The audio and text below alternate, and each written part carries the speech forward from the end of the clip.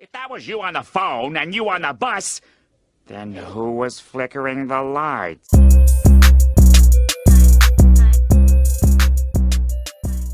I have a couple of interesting, we have a few clips that we're just going to put up. We could turn the lights a little bit lower. I think you'll find them interesting. And then we'll answer some questions. I'll ask you some questions because you're so guilty, but forget it. But most importantly, we're going to get back onto the reason we're here, which is the success we're having. Okay? Please, you could put it on. But like I told y'all,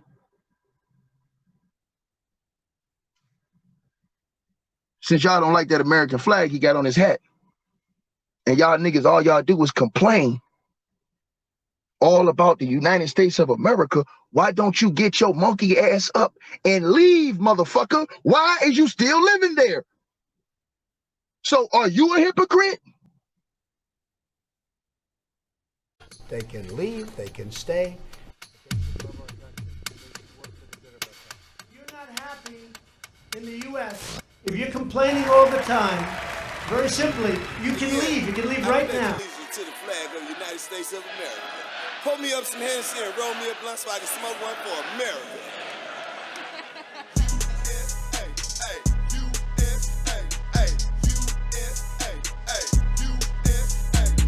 Damn, swag dripping on counter sauce. Sauce dripping on counter swag. Swag dripping on counter sauce. Sauce dripping on counter swag. Oh, say, can't you see by the dance, early light? What's the problem we have at the twilight? Lights gleaming, whose bright stripes and bright stars? Through the perilous fight, and over the ramparts, we watch. They were so gallantly streaming, in the rockets regular, the bombs bursting in there. They proved it tonight, that our fight was still there. Where that? There. Okay. Oh, say, does that star-spangled banner yet wave over the land of the free? And the home of the brave. Hey. Oh, say. Hey. Oh, say. Hey. Let's get it. Over the land of the free.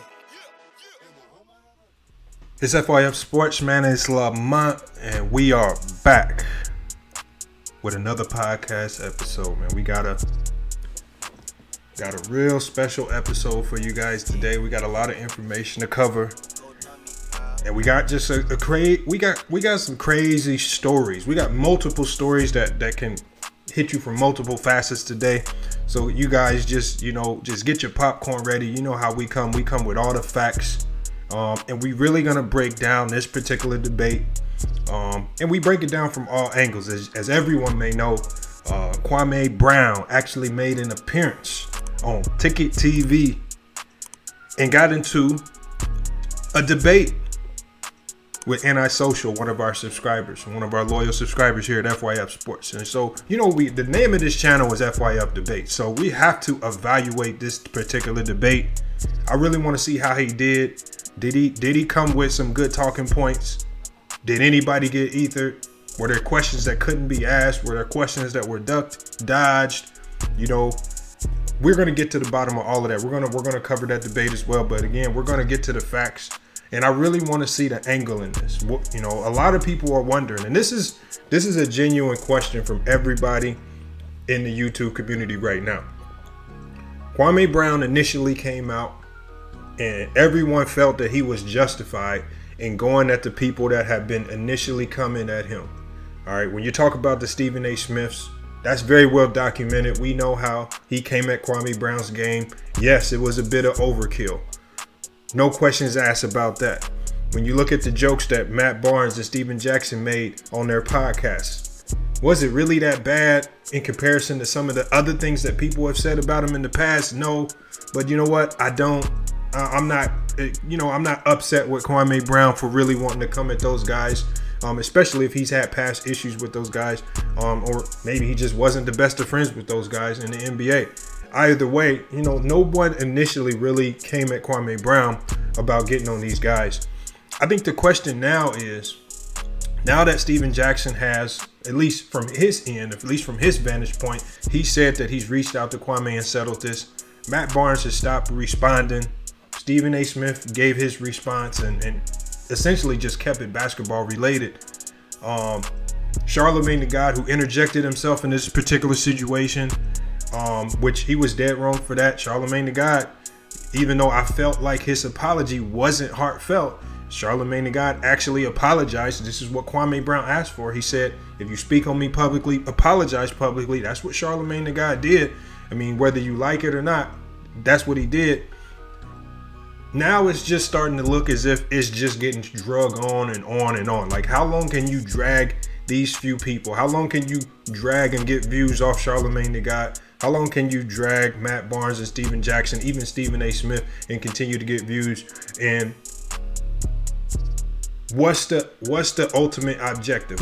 I was watching Kwame Brown Bust Life the other day, and a guy in the chat basically said, what's the end goal? You know, is it, if it's not about basketball, if that is over with and you admit that your career didn't pan out the way it was supposed to be, what ultimately is the end goal? What are any solutions are you proposing? And I think Kwame Brown took offense to that, because for whatever, I don't know if he actually is doing things in the community. He says he is. I haven't seen anything, but he says he is, so I can only take him at face value. But those are the questions that are out there, because now the topic that is coming up now is Kwame Brown now clout chasing this particular wave? He got so much attention. He got so much growth on this platform by dragging Stephen A. Smith, Steven Jackson, Matt Barnes, Jamel Hill, and these people. Now that is subsiding, many of these people aren't responding. Many of these people are letting this die down. At the end of the day, if those dramatic situations die down, will this following and this support for Kwame Brown, will that also die down? And then will we start to judge and look at Kwame Brown based on some of the other things that he's pushing on his platform? Right now, his platform is getting attention because of the drama, because of the beefs with entertainers and athletes. But now we have to start putting that magnifying glass on the content that you're really promoting with your channel. And I think if you guys haven't seen it, and we're going to touch on it a little bit here, if you haven't seen LVZ NBA Talk, if you haven't seen his video, he made a 3-hour live stream touching on Kwame Brown's political views. But today we're going to touch on not just Kwame Brown's basketball history, we're going to be talking about his political views as well. We're going to pull up the facts, we're going to pull up receipts, and we're going to just really put a magnifying glass on all parties involved, especially out of this conversation, to just really kind of expose, maybe lightweight ether a few people that I think who are being fake, phony, and just interjecting themselves into this particular topic. And they really should not be partners, or they really should not be participating in this conversation.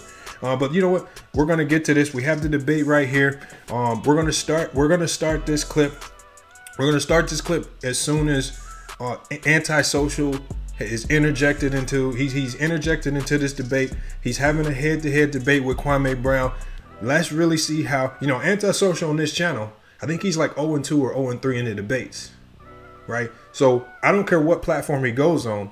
A win is a win, a loss is a loss. He really needs this to bolster his record. He's lost a couple of debates. He lost the NFL debate. He lost the NBA debate.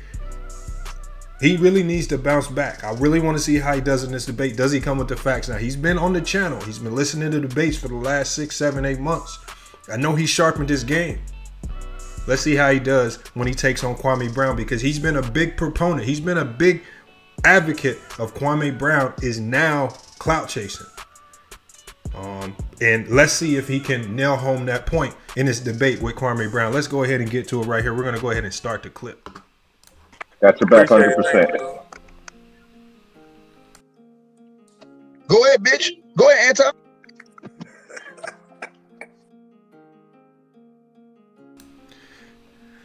We're not even 5 seconds in, and Antisocial is introduced into the debate with an obscene gesture. You know, you introduce him by saying, "Go ahead, bitch." That's what you say. That's how you introduce him in. And you know, again, this is something that we're going to touch on and expose later. Antisocial ultimately just has a difference of opinion. That's all he has. He has a difference of opinion. I don't think it's hate-filled. I think he just has questions. Obviously, it's just a debate. Why the insults? Why you coming at? Why you disrespecting that man? It's about disrespect, right? Why you know, again, Ticket, you don't have to go at other black men like that on a public platform. I know if that's your homeboy, that's how you talk to him. Right now, all eyes are on you. Come on, man. We can do better than that. Let's go ahead and get to this debate. He fell like the shit. Hey, what's up, baby? Deanne? All right. Yeah, go ahead, Anti. The whole ass nigga ran again. What's up, nigga? Don't tell me your Wi-Fi fucked up, damn pussy ass nigga. Nigga, nah, go, nigga. Ain't no running over here, dog. Stop go ahead, all nigga. this. Say everything you got to say now. Go ahead, say all that shit you was saying. Say now. Okay, boy, I ain't got it. Okay, Mr. What's your name, Kwame? Nah, hey, hold on. Ain't no what's your name, you scary ass nigga. You know who the fuck he is, nigga. Don't stutter now, bitch ass nigga. You gonna let me talk you or not, keep that nigga? same goddamn energy. Is you gonna let me talk or not? You keep that same goddamn energy. Is you gonna let me talk or not? You keep that same goddamn energy, nigga. Is you gonna let me I don't talk want or to hear not? no what's your name, nigga. You know what the fuck his name is. Hey, this is what Ticket is doing. It's a debate strategy. It's called filibustering. And the goal of the filibustering is to get you off your game. Especially if you know somebody has some strong debate points. So what you do is you filibuster, you talk around, you insult, and you just try to get them off their game mentally. Because ultimately you don't have anything of value to bring to the conversation. Again, I've made a number of basketball debate videos to Ticket TV. He has yet to make one legitimate basketball response into any of the topics on whether it was Jason Kidd, whether it was Jerry West, whether it was LeBron James, whether it was Scottie Pippen, whether it was Dennis Rodman. He has yet to respond with a basketball take to any of the Ether videos. What he does do is he will respond with insults. He will try to shame your channel. He will try to talk down on you. He will try to shit on your platform. He will do those things. He will shit on another black man and take things outside of the realm of basketball. And we all know some of the things that he's done in the past, again, with me. And again, I try my best to keep it basketball. I try my best to keep it basketball. Remember here at FYF Debates, research purposes only. If you do your research, and I hopefully Antisocial is coming to this with a fully loaded clip and he's done his research. Hopefully this will not throw Anti off his game. But again, it's just simple filibustering tactics. This is what he's known for. Cussing another black man out, trying to denigrate him, trying to talk down on him, trying to embarrass him in front of a whole bunch of other black people. There's really no other goal into this. And it's simply because Antisocial has a difference of opinion with regards to this Kwame Brown situation. Let's go ahead and get back to it. Is you gonna let me talk or not? Pussy ass nigga. Dirt trash ass nigga. Fuck you talking about? First of all, like I said, bro, ain't no bitch in my blood. Dude, like I had said, when you first came on doing what you was doing, dog, I was with you. When you started talking about the media and them dissing other black people in the media and they doing it for a white man, that's why I part ways with you, because I feel like you did the same shit on your platform, dog. That's what I had a problem with. I said, if you're gonna defend yourself, but when you sitting up there and you going at other black men, like you defeating the purpose of saying what you saying and your message, dog. That's all I was saying. And I felt like you was clout chasing for that. I went back and looked at your YouTube before all this was popping. You was barely on your YouTube channel. Now all of a sudden every day you posting every 3-4 times a day now. That's all I was saying. You know what I'm saying? Ain't no bitch in my blood, dog. And if you feel like niggas say you clout chasing, whether it's a good thing or a bad thing, that's what I feel like you doing. And even though, you know what I'm saying, if you feel like what you doing is good, but like I said, nobody never said nothing personal towards you.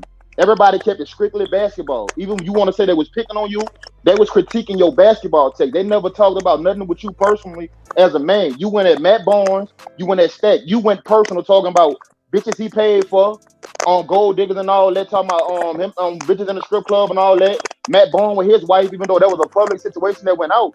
You put more gasoline on the fire talking about that man, kids and all that. That's personal, bro. Nobody never went personal with you, dog. That's the problem I had. Even with Stephen A. Even Stephen A. today, I seen his interview.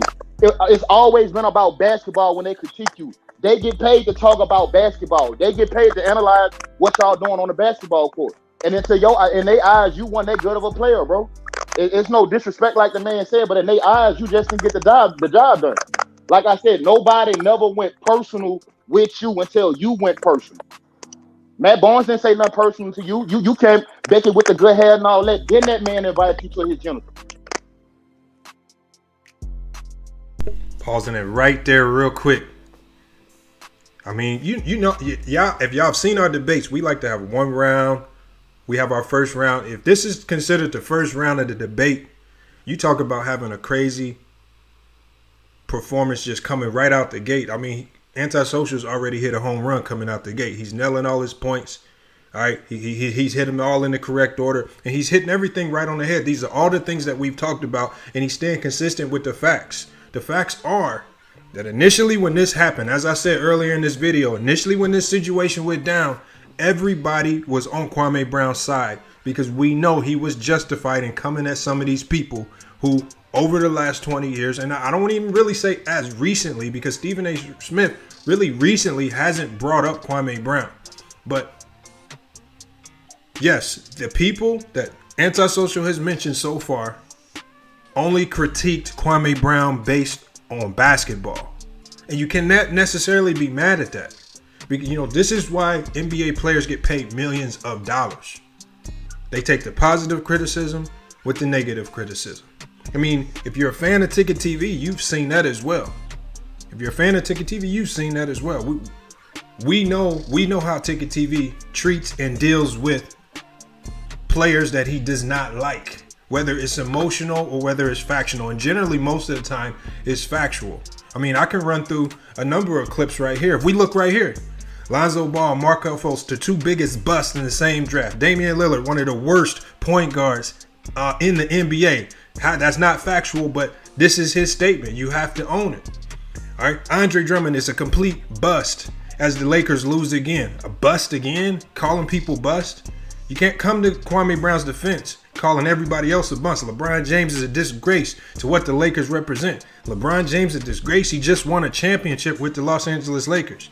Breaking news, Kwame Brown wants to fight Stephen A. Smith. No, he doesn't. Kwame Brown has already said this is not about violence, but you're perpetuating violence. Kwame Brown, G checks LeBron for being a fake activist. Kwame Brown now putting other people into this conversation that did not even say a word. Draymond Green is one of the worst players in the NBA. No, he's not. He's a three-time champion, defensive player of the year. One of the best defenders of this decade, whether you think he's the best or not. He also talks about LeVar Ball, one of the most exceptional examples of a black father right now in the U.S. Ticket TV has made an example. He's went out of his way to denigrate LeVar Ball as a father and as a man and as a businessman. As you can see right here, multiple videos, multiple times. JaVale McGee is the go to Shaqtin' a Fool. Also talking down on another black man. Again, these are his basketball takes, but again, he's denigrating these players. Once again, you see Lonzo Ball is a bust. Continuously denigrating these players, talking down on their name for whatever reason. All right, for whatever reason you want to call it. This is what makes the sports world turn. This is what makes the sports world turn. People talking about basketball, giving their opinions. All right. And we know that Ticket TV, we know a lot of the things he said are based out of emotion, not necessarily fact, because a lot of those statements in some of those video titles are 1000% false. And everybody knows it. It's entertainment. So if we look at Ticket TV's channel as entertainment, when even though he says bust, and I've done it, I've already fact checked this. Ticket TV, in his videos, in his video titles, he's used the word bust, overrated, or terms to disrespect players. And you can go do your homework yourself. He's used terms to denigrate players over 9,000 times in his video titles. 9,000. But yet, you can't in the same breath then say Stephen A. Smith is hating on Kwame Brown when you yourself, Ticket TV, you've been the #1 advocate on YouTube. You say you're the king of this basketball talk. You've been the #1 advocate on YouTube, denigrating other black players, calling them busts, talking about their money, and really shitting on them. You gotta die. You gotta check yourself before you start checking other people when they wanna talk about other players that you might be friends with. All right, because once you start doing that, now it looks like you, Ticket TV, are now trying to clout chase Kwame Brown's wave. All right, it is what it is, but I mean, it's not me, y'all. It's the facts. If you don't believe me, why don't you go do your homework and fact check it yourself? I've already done my homework on it. Let's go ahead and get back to this video. Let's see. We see that antisocial has come out strong right out the gate. He's come out strong, right? Right? Can he finish the debate strong and actually get the W? That is the major question. Let's get back to antisocial and the Kwame Brown debate. Now you can go. Thank you. Go ahead. I ain't never seen a man with that long of a question, but ain't no question. No, I came in. He told me to explain myself and what I was saying when I was on here for the longest, and when I had said me as a black man, what I hate seeing from other black men that's going at another black man. That's why I said I hated where y'all was going with this. But we done heard what you said. Can I say something now? You go do your thing, right? Do your thing. I appreciate that. You said Matt Barnes wasn't personal, right? That's what you said, no. correct? Not as I know what we seen in the media. No, I'm just asking. No. It's a one word question. Is it yes or no? You said he wasn't personal, right? No, I said he didn't get personal until you got personal. Okay, so that's a yes, right? You saying that he didn't get personal, yes or no? No, I'm saying he didn't get personal until you got personal. That's what I'm saying. Okay, so he got personal with you. All right, so we're gonna move on. You seem like you have a problem understanding what I'm trying to say. No, you. So let me show you at the time when he got personal, sir. You're not talking basketball when there's a factual statement being stated that I was actually traded in a trade with Mark Gasol for his brother Paul Gasol, and that's all she was trying to get out. This is a fact. So that's not about basketball, sir. I know you want to be a part of the go along, get along game, but everything I said was true. And if you was coming in here with nothing personal against me, Kwame Brown, talking about a trade in the NBA, whether it's a past trade, a future trade, current trade, it's basketball talk. Thoughts on the players involved, thoughts on if the trade was fair, equal, if it makes sense. Basketball talk. Kwame Brown, the fact is, with that trade, people felt like Dre West was doing the Lakers a favor by giving up Paul Gasol for pennies on the dollar. A lot of people, even at that time, a lot of people now felt like that trade was extremely lopsided in favor of the Lakers. They felt like the Lakers did not give up much. Now, ultimately, that trade turned out to be pretty solid because Mark Gasol turned into the all-star caliber player in Memphis and helped turn that franchise around, or at least jumpstart the turnaround in that franchise. This is why in that interview, people said that was a straight up trade with Mark Gasol and Paul Gasol. Because Mark Gasol is the one that panned out and became the player that made that trade actually worth it. But in the moment, this is facts. In the moment, at that time, everyone called that trade lopsided, and they felt that Jerry West was doing the Lakers a favor for making that trade. That is facts. And you cannot be upset about that because I think Kwame Brown, you have to understand, and everybody involved, and you're lying to yourself if you don't believe it. This was a thoughts and opinions back then. It's still a thought and opinion now. And the only reason that trade looks a little bit better now is because Mark Gasol panned out to be the player that he is. No one else in that trade, no one remembers, because no other particular player in that trade actually turned out to be very good in the NBA. That's just pure fact about it. You can't get emotional about that. You can't get emotional about that. So I think Kwame Brown is really down in this particular debate right now because he's starting off on a very false premise. He says that Matt Barnes got personal talking about a trade. Well, talking about an NBA trade is not personal. That's basketball talk, Kwame Brown. You are 1,000% wrong on that one. Let's go ahead and get back to it. Then you would be able to see actual video footage. Fam, I don't know you to be personal with you, fam. Instead of all this talking. Fam, I don't know you to be personal with you.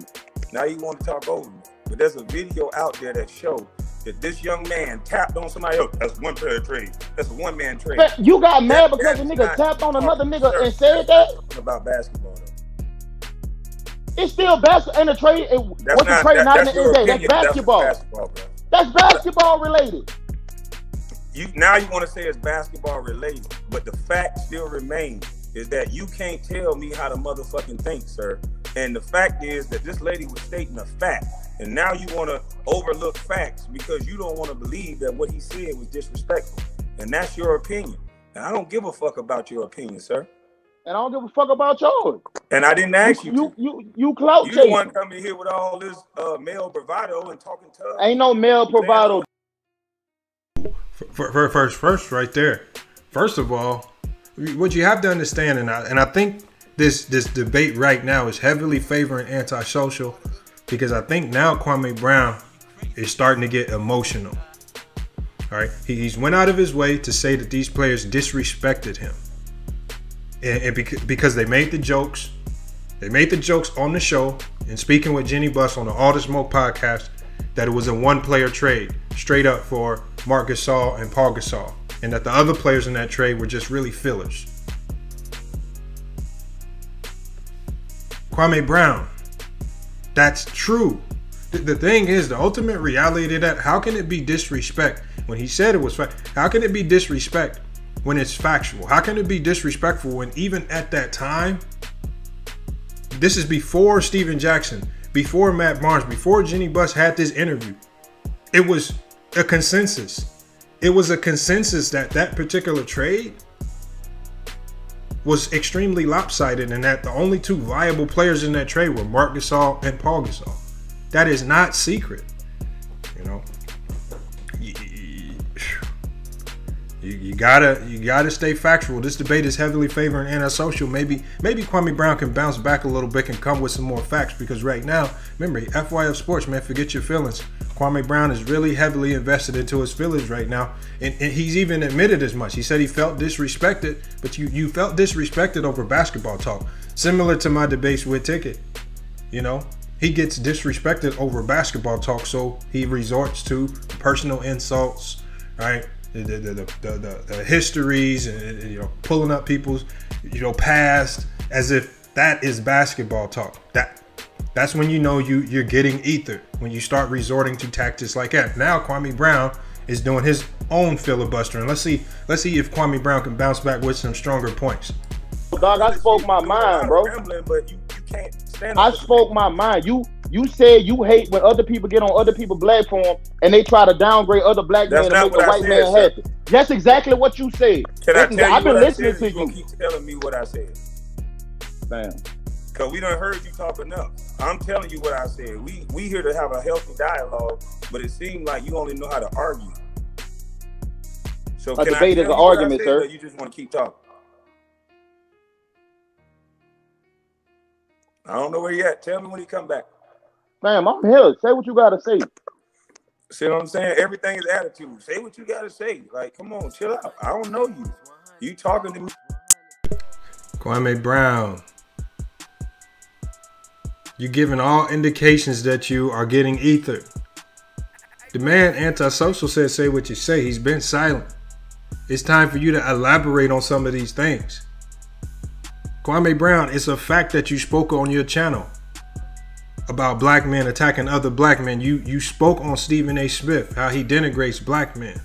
You spoke on your platform about Jamel Hill doing the same thing. You spoke on your platform about Matt Barnes and Steven Jackson attacking you as a black man. You've spoken on these things. Everyone's seen the Kwame Brown bus life in the car videos, you smoking your hookah videos. We've all seen this. It's not a secret. You have to answer that question. And right now you're in the middle of a long filibuster, as if you're looking for somebody else to jump into the conversation to save you. And we know if you're getting ethered on Ticket TV, especially on a topic where he doesn't agree with you, you're definitely gonna get jumped, you know, by some of the followers who don't really have their own organic thoughts. They just simply spew the same rhetoric that he does. That's just facts. Let's see if Kwame Brown can recover. Right now, Kwame Brown, you're getting the max ether. That Hall of Fame nomination, man, we might have to retract that if you can't bounce back from this ether that antisocial's giving you. me with this extra disrespect like we know. You just came at me cussing me out, and now you mad because I'm coming back didn't at curse you? nobody out. I'm talking about me and you having a conversation. Did I curse you out? Yes, you just said that. You said when I came in, don't worry about it. Go ahead, have your conversation. Go ahead. I listen. All I'm saying, bro, is that I'm stating facts, and this is why people can't seem to like people like you, and this is why people resonate with me, because you can actually look at a video that's showing what I'm saying, and I don't have to lie. I don't have to clout chase, sir. I don't even know what clout chase means. That word did not exist when I was growing up. Well, as a kid growing up, I never heard of clout chase until you guys came up with it. So I don't identify with clout chase. I don't even know what the fuck that means. How can I clout chase somebody when I'm not doing no talking? Clout chasing is an action. Whether you understand what the term is, clout chasing or not, it's an action. Just because you didn't know the term doesn't mean you haven't executed the behavior.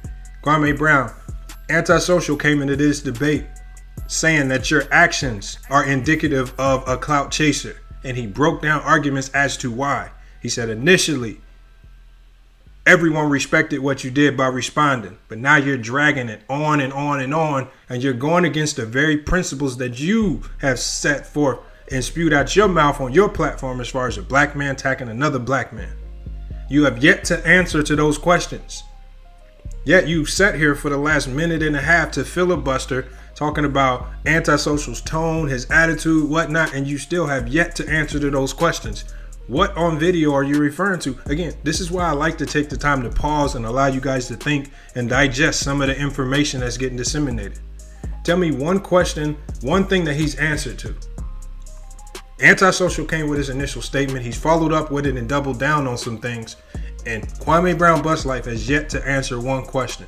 And that tells me right there, that is giving me an even stronger indication that what you're doing is clout chasing, because you are now filibustering and you're pulling one of the worst debate strategies ever so you can avoid answering a real question. Let's see if he can bounce back. You ain't been doing no talking? Sir, I didn't say, no, I wasn't. Prior to them saying what they said on not one, but two podcasts, I wasn't doing no talking about basketball, period. And the fact that you can't get it through your numbskull that the videos that I put up that are absolutely fact, that the only reason why I spoke up is because motherfuckers keep playing and picking and joking, and it ain't a joke. I'm out here making moves off the scene. And if you're gonna dox me, you said that's not personal. It's been personal for 20 fucking years. You taking money out somebody's pocket by diminishing their character the way that you're doing. What if, let me ask you a question. What if the young brother that Stephen A. Snitch said that Andrew Wiggins shouldn't be traded for a box of cereal, allegedly? What if he was in contract and trying to get a Wheaties commercial or trying to do an outside deal off the court, but then Stephen A. is saying something like that on the platform that he's saying it on? Is he critiquing his game? And that's part of his job?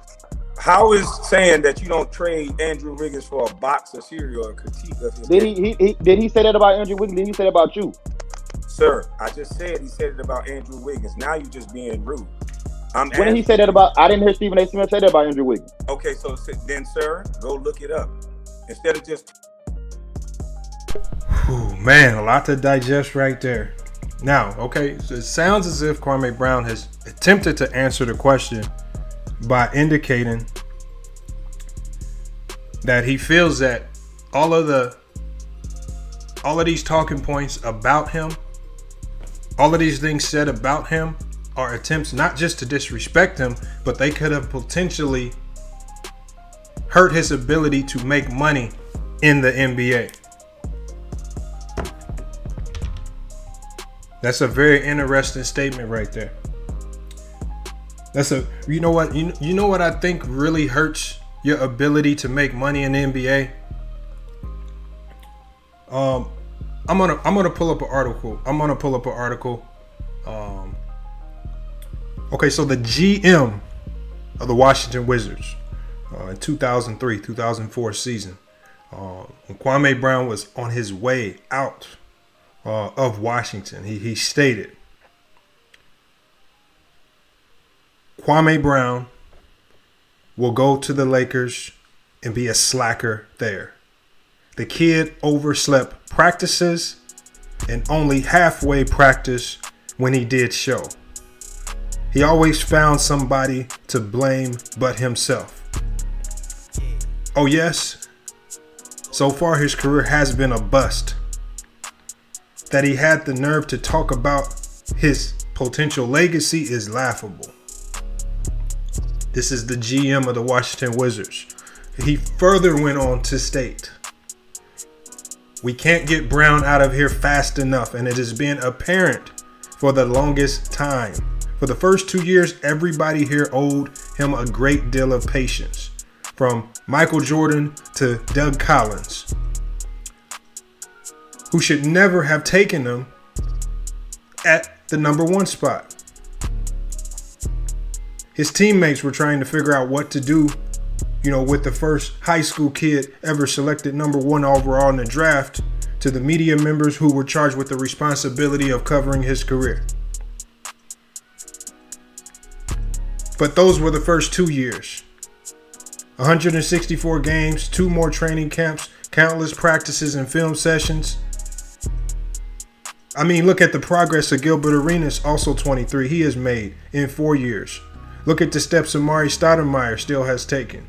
Look at D. Wade at 23. There are plenty of 23-year-olds in the NBA who come to work like grown men every day. Kwame Brown ain't one of them.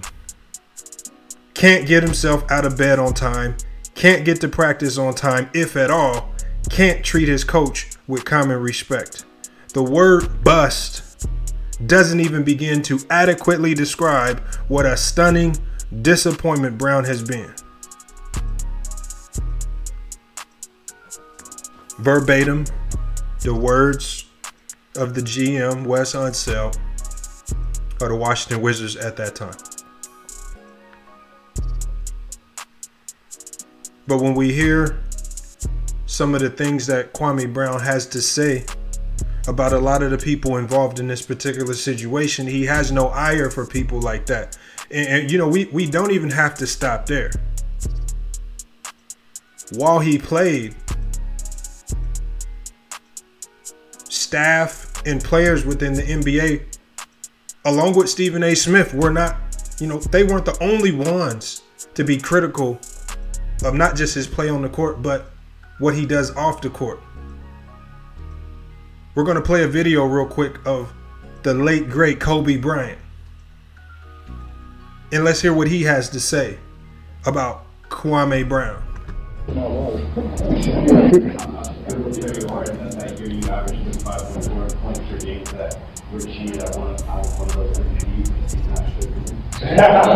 it was, that's all perspective. It was all how people chose to look at me. I don't feel the way towards that.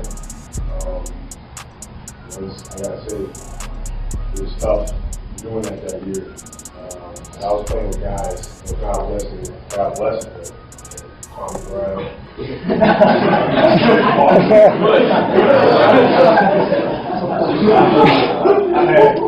I had one game right before. Guys, by the way, what I say here, I say directly to them.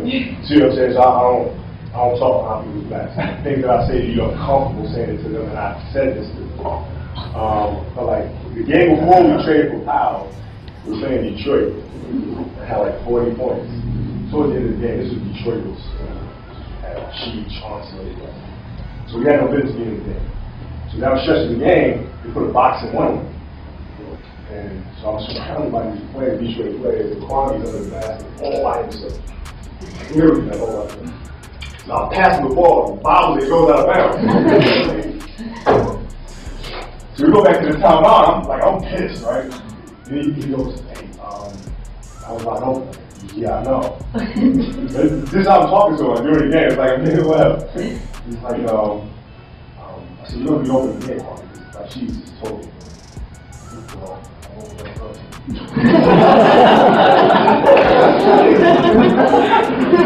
I'm like, huh? He said, don't talk to me. I said, why not? He said, well, I'm nervous. If I catch it, they found me, I won't make the free throw.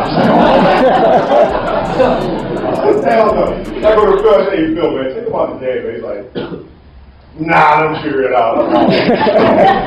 So we lose the game. So I'm in the locker room. I'm steam. We get to Toronto, and I'm furious. And if I get called, so you know what? We got something that's happening with the power. Cool. So the first thing you do, power, we're going to take a roll. I slip with the ball, catch it. Oh, yeah. Then he makes the shot. So I'm running back to the timeout. I'm screaming. I'm like jumping on Kyle's back.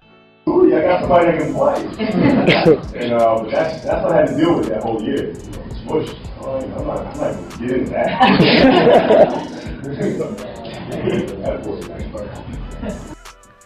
That is the late, great Kobe Bryant on Kwame Brown. As you guys heard right there, I know the audio was kind of bad. You can actually, the link to that video is actually going to be in the description of this video. But he was talking about a situation in a game where he told Kwame, I'm going to pass you the ball. Kwame said, no, don't pass me the ball. I'm nervous. Don't think I can make the free throw. This is not a rookie Kwame Brown. This is not that young 17-year-old Kwame Brown that just got drafted in Washington. This is essentially a vet, a player who's been in the league over 4 years. Saying this to the late, great Kobe Bryant in game with Phil Jackson as your coach. I mean, you're on the Lakers. You're playing with Kobe. You can no longer blame Doug Collins or that Washington Wizards staff for not giving you the opportunity. Kobe asked Phil Jackson to take him out the game. Phil Jackson said no. Let him figure it out. That tells me right there that Phil Jackson was the type of coach to give you opportunities, to let you play through mistakes to see if you can get the job done. And you ultimately couldn't get the job done. So again, what we're doing is we're talking about the basketball because again, I'm kind of confused here. At the beginning of the video, Ticket said it's about the basketball. So we're talking about the basketball. All right. But as we listen to this debate, or it's no longer a debate, it's starting to become an ether in favor of antisocial. It sounds as if Kwame Brown doesn't want to talk about the basketball side of things because he understands that his career, the expectations of a #1 draft pick, he just didn't live up to it. As you guys heard, Wes Unseld, GM of that team, clearly stated one of the reasons why Kwame Brown struggled to have success in the NBA. The man couldn't get up to go to practice. If he showed up to practice, he did not put in any work. I've told you guys this over and over again. Once you get to the NBA, talent no longer will simply allow you to excel. It's the people who work the hardest. We speak about this all the time in our debates. We talk about uber talented players who just can't figure it out, whether it be injuries or just your work ethic. With Kwame Brown, well, we can give him injuries, but you cannot be injured and on top of being injured all the time, also lack the work ethic and drive to be successful. One of the reasons why the Washington Wizards drafted you overall, all right, and this was quoted by Doug Collins in the Washington Post. After working Kwame Brown out in a pre-draft workout, Kwame Brown had a great workout, put in good work. What did he tell Doug Collins? He said, if you draft me #1, you won't regret it. Those are the types of things coaches and GMs and people want to hear. Those are the things that they want to hear from a player that they potentially could draft #1. But when you get in there and they see you lack the work ethic, they see you lack the drive to be great, well, it's the NBA. It's the NBA. If they see that you're not, they can do so much to develop you. But if you don't have it in you to get better, you're just not going to get better. We can look at players in today's NBA. For as good as a player like Ben Simmons is,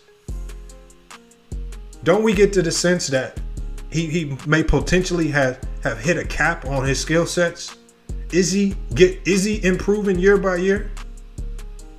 But when we look at a player like Giannis Antetokounmpo, who came into the league as a pure raw talent, couldn't shoot, had no muscle mass, very frail, but year by year we saw big time improvements, not just in his physique and his strength, but he's constantly being a student of the game, learning as he goes. We see constant examples of the people that are actually in the league working hard to stay.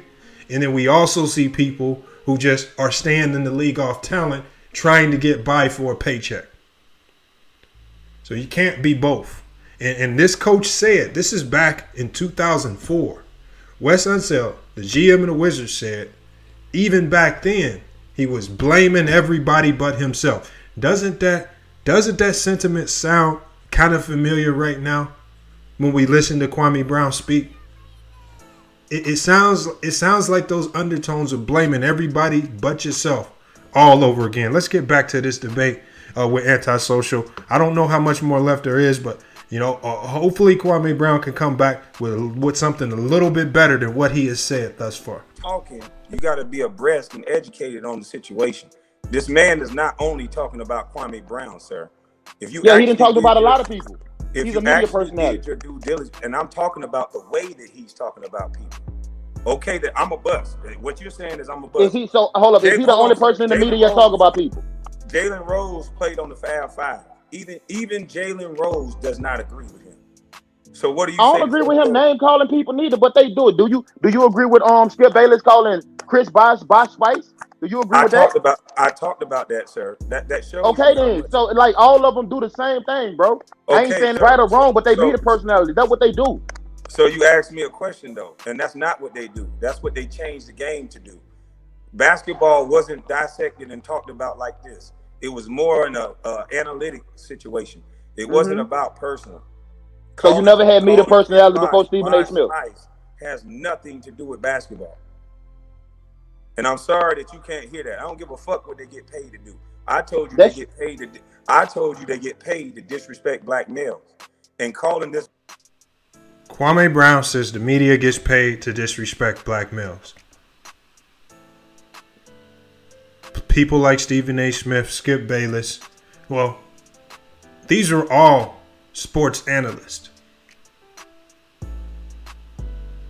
When you talk about the two major sports here in the U.S., basketball and football, these are leagues that are majority black athletes. There's really only black athletes there to talk about. When you're talking about sports media and how analysts see the game, all right, we have to understand that just like the game of basketball has evolved, the way games are broadcast, the way analysts talk about the game, the way we see something called color commentary being used, that has also evolved and changed for the ratings. So you see people like Charles Barkley. Charles Barkley, 40 years ago, wouldn't be an analyst. In today's game, because he's entertaining, because he brings a lighthearted, funny perspective to the game of basketball, and he can joke, and him and Shaq can joke about basketball. We see Shaq has a Shaq in the Food series. Because they bring that entertainment factor, that's the value.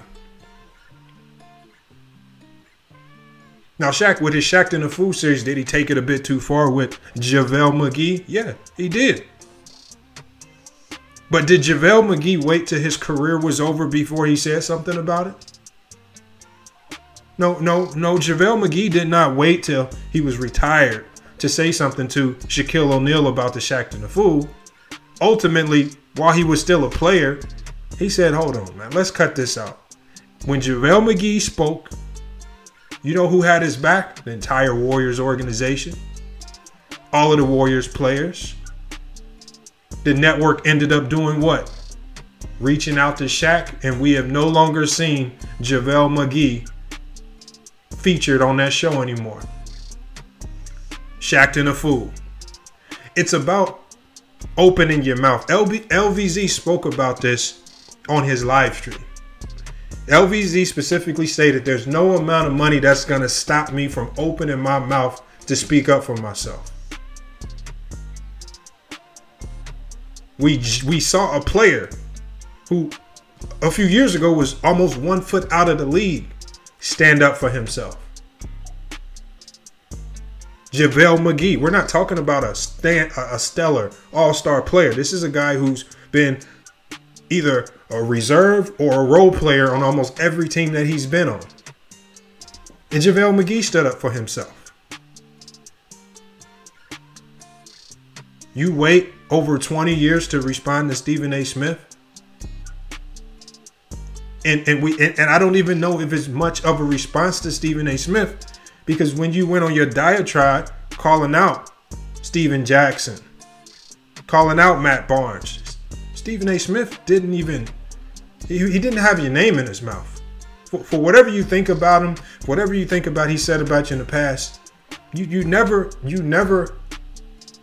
never approached or spoke up or spoke against Stephen A. Smith when it was going on. And you cannot lie and say that you didn't speak up because of the money, because we've seen players like JaVale McGee stand up to the media, and the power of the NBA, the power of some of these teams, shut it down quickly. Sounds like an excuse to me, but again, that's for you guys in the chat to decide. That's for you guys in the chat to decide. You know, Stephen A. has become a villain in the media because of some of the things that he says. So I know a lot of people are ready to jump on anything that's negative towards him, especially if it's bashing him. You know, but I got to be non-biased on this particular situation. Again, I labeled Stephen A. Smith a shock jock on this channel. I know for a fact he says things simply for the views. The title of that video was Stephen A. Smith, ESPN, ploy for viewership. We spoke about that. We know that it's understood that he says things to galvanize people, and they shouldn't be taken with so much seriousness. And I think everyone will agree that he took it a bit too far with you. But you know, you're about 15 years too late in your response to Stephen A. Smith. Just my opinion. You guys comment your thoughts in the live chat. Let me know what you think about it. We're going to get back to the video. This grown-ass man buys spice. It has nothing to do with basketball. But you doing the same stuff on your platform, sir. I'm not doing the same anything, sir. Yes, you are. You beefing with other black men. You beefing with other black men on your platform. Everything that you've been talking about, you have been beefing with other black men. Name one black man that I talked about that wasn't talking about me. If I walked up to you and said, fuck you, I expect you to say, fuck me in kind, right? I don't do no talk. Okay, so.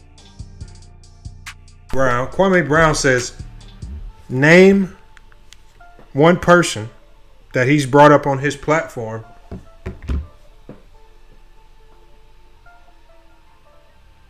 that didn't mention his name first. I know for a fact LeBron James didn't mention your name. And you got on your platform and you called LeBron James a puppet. You spoke on his political beliefs, saying he's bad for the black community. You said, so what? He built a school. That's what you said about LeBron James. LeBron James hasn't said a word about you, nor will he, you know, he won't respond or issue any of his statements. And this is probably why you've glossed over dealing with LeBron very quickly, because he's not going to fall into that trap. I don't remember Chris Broussard talking about you as of late. Chris Broussard, you can hate his basketball takes all you want, but as a man, he's highly respected in the sports world. You can say you know Mike Wilbon.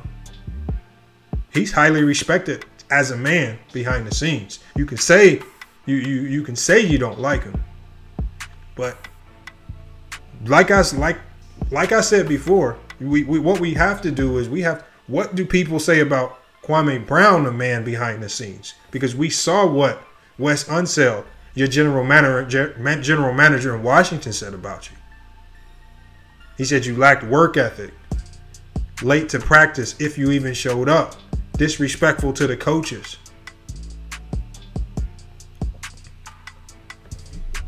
Let's get back to the video.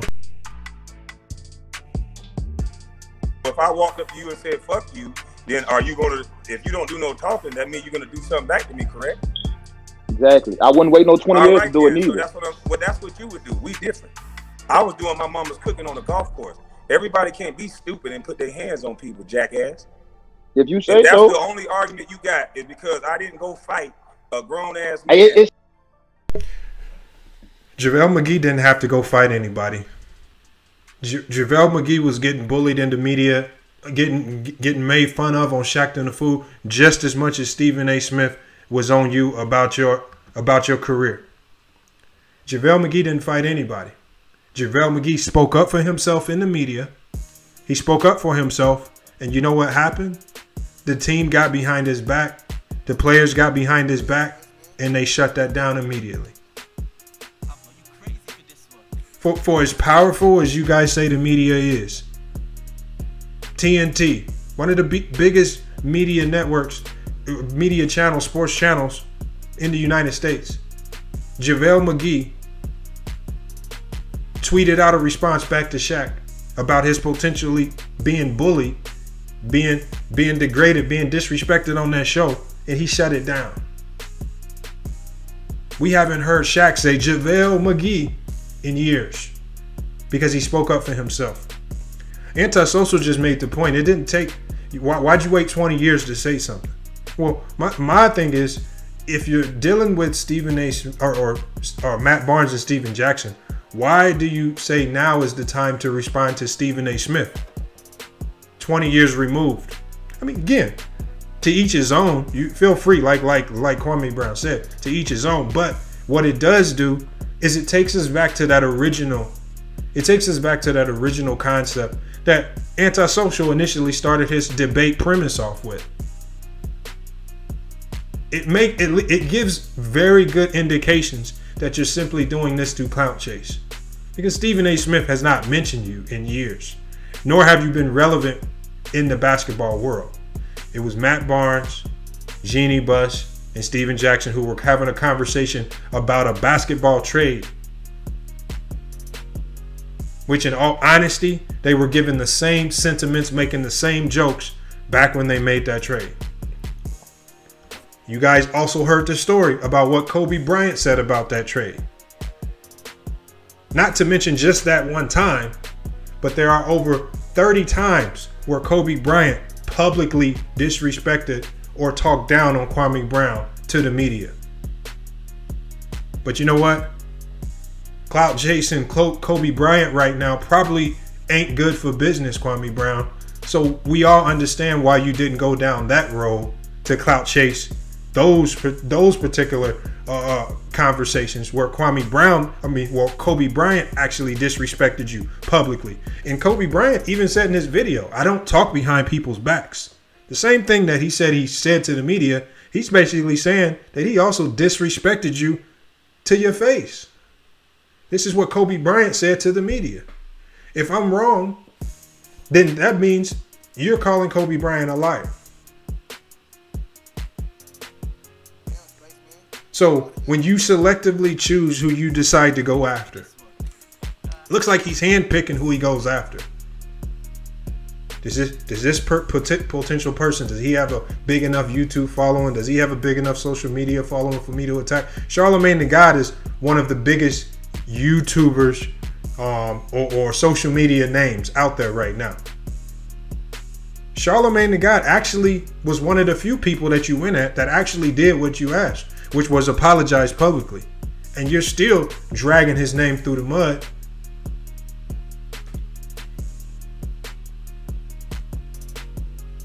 He apologized publicly.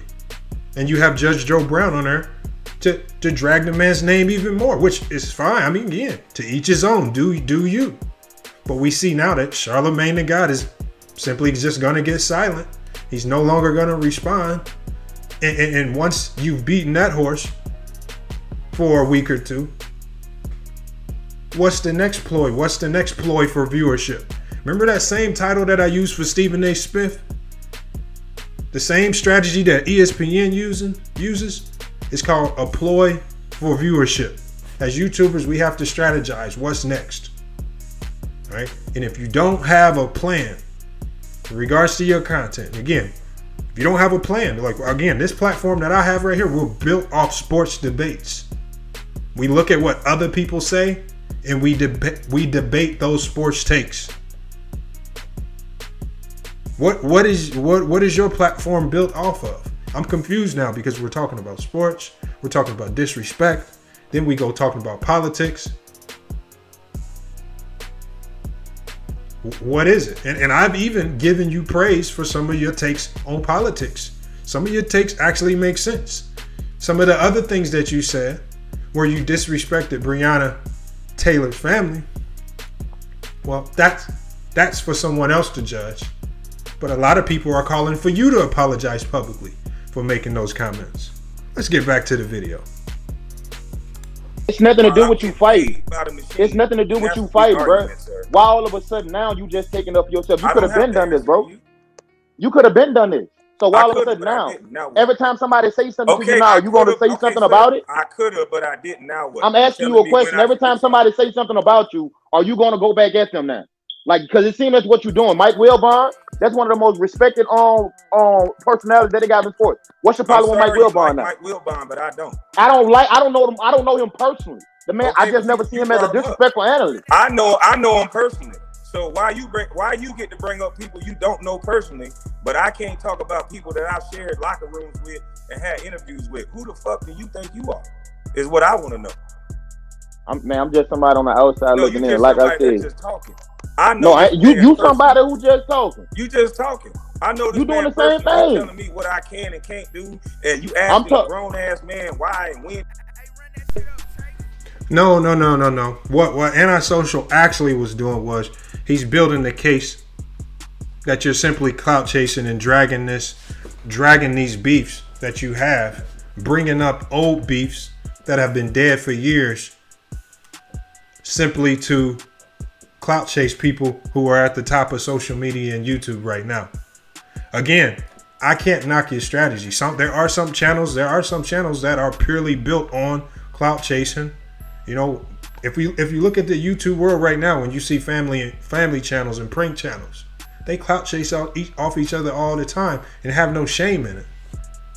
This channel does the same prank as that channel. Everybody's doing the same thing. Everybody's following this trend right here. I mean, again, there's nothing wrong with it if that's just your MO. That's what you do on your platform.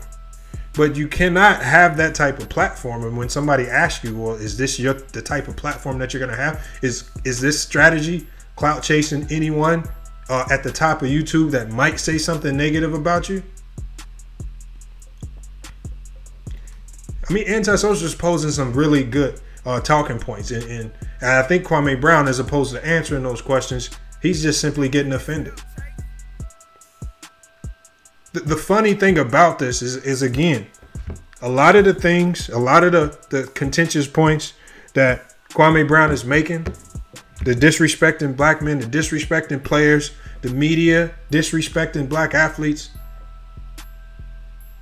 it's the same person that you shouted out on your channel. It's very ironic. It's very ironic. Kwame Brown, research purposes only. You might have to do your research on that particular person. I mean, I know he again, there's an agenda there. Potentially clout chasing you for the same reason that you're clout chasing everyone else.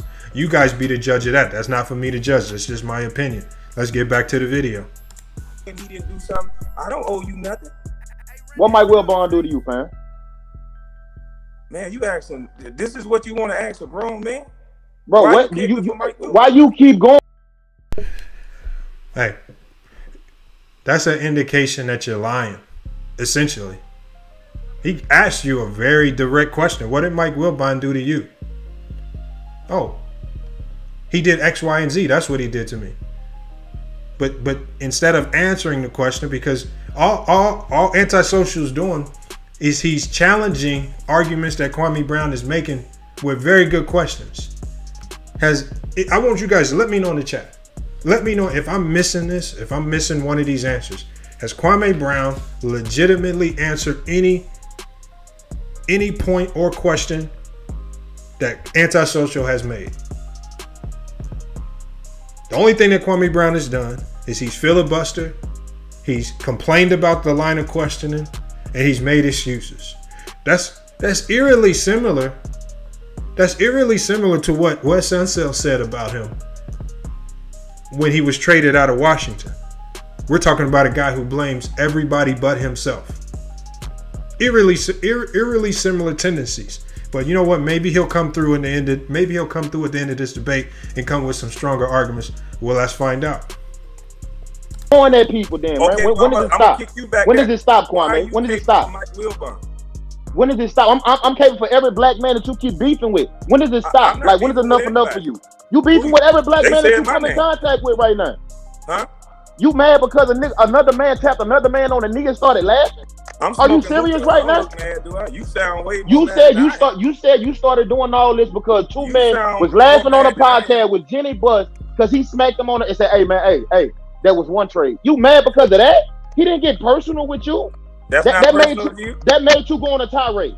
So what you saying is excluding my name, making me seem so insignificant that you can't even mention my name in a trade. That ain't nothing. That's okay. Kwame, they was keeping it on basketball, bro. You didn't.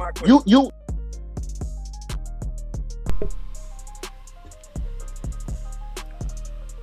Can anyone? Okay, first of all,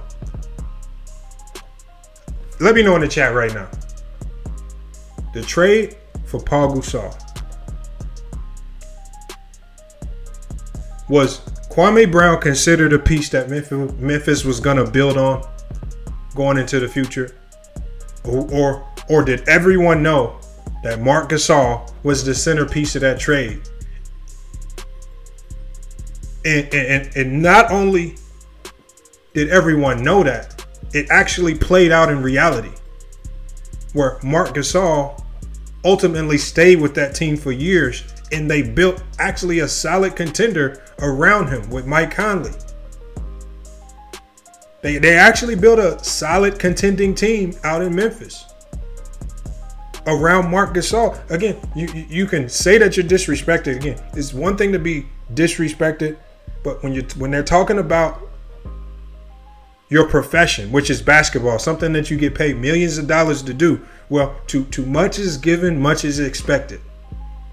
As the #1 draft pick in 2001, much was given to you. You got the most money, more than any other pick in that draft. You told the Washington Wizards, draft me at 1. You won't regret it. You put these expectations on your back. The Washington Wizards came out and said, you know what? We understand the troubles that he dealt with the first 2 years. But ultimately, Doug Collins was fired after 2 years. You had another 2 years in Washington that you can't blame on Michael Jordan and Doug Collins. And they said you still were a player late to practice, if you even showed up at all. Disrespectful to coaches. Everywhere we turn, it sounds like you're blaming someone else for your failures.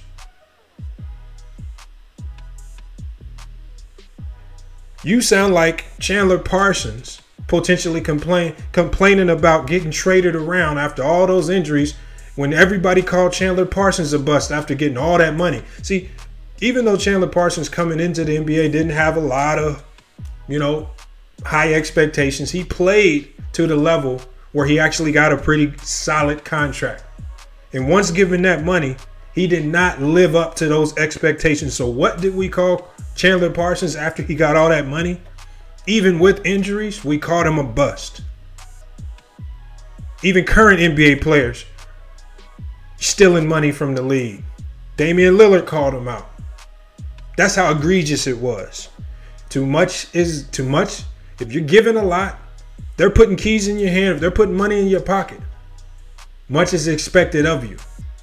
And when you're in the NBA, the one thing that you can expect to deal with is media. The good, the bad, the ugly. You got to take it all. But you know what? This is what you got paid $70 million in your entire career to deal with. You got paid $70 million to deal with the media potentially disrespecting you when you play bad. You got paid $70 million to perform. You still got paid $70 million even when you underperformed. Again, this is it's just basketball to that degree. And I'm glad that you were able to collect all that money and buy land and do things outside of basketball. Because at the end of the day, I always tell people that's what it's all about when you're in the NBA. But let's not get mad when Kobe, Jordan, your GM in Washington, media, the Washington Post, everyone said you were a bust. Don't get mad when they critique your game. It's not just Stephen A. Smith. It's not just Steven Jackson or Matt Barnes critiquing your game. Wes Unseld is a black man who critiqued your game while you were playing. No response. Kobe critiqued your game live on TV while you were playing. No response. I can name a number of other players who have disrespected you multiple times. But again, is it convenient to bring those players' names up right now? Maybe those players don't have a YouTube platform. Maybe they don't have a strong following right now. Stephen A. Smith does. Steven Jackson and Matt Barnes do. No one will dare say an ill word about Kobe Bryant right now after his untimely passing. That's not going to be good for business. He disrespected you. Selectively choosing who you go after. Remember, this ether that we have on FYF Sports shows no bias. The ether that we give when we go after people, it can be small time, big time. Stephen A. Smith, we've done that. Jason Whitlock, we've done that. Ticket TV, we've been there, done that. And you've grown from 20K to almost 300K now. You are not immune from the ether. All right, LVZ sitting at what, 2,000-3,000 subs? Handed the ether, a 3-hour ether out. No response. All right. I think you caught a little luck yesterday. The fact that LVZ was sleeping and wasn't able to pull up to that live stream. I would love to see you and LVZ in that same live stream together. Obviously, you guys know I'm probably banned from ever going back on Ticket TV. I've dished out way too many ethers on that brother for him to even let me back in. But, you know, I thought it was just basketball, but I guess it's not. When you catch an ether, you get emotional. Kwame Brown right now is getting highly emotional. You was not great at basketball. That's what they talking about. I'm asking your question. They didn't get personal with you. They kept it on basketball. You wasn't great at the sport of basketball. Okay, cool. When was I trying to convince you that I was?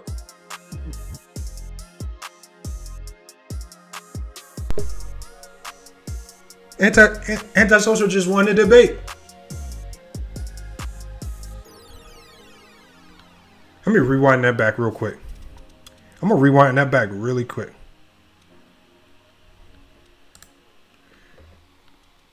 In one statement, in one answer, Antisocial gave the max ether. I want you guys to let me know if you think the same thing. Do you agree? He asked him, he told the man, he gave the man his final statement on the debate. Excluding my name, making me seem so insignificant that you can't even mention my name in a trade. That ain't nothing. That's okay. Kwame, they was keeping it on basketball, bro. You was not great at basketball. That's what they talking about. I'm asking your question. They didn't get personal with you. They kept it on basketball.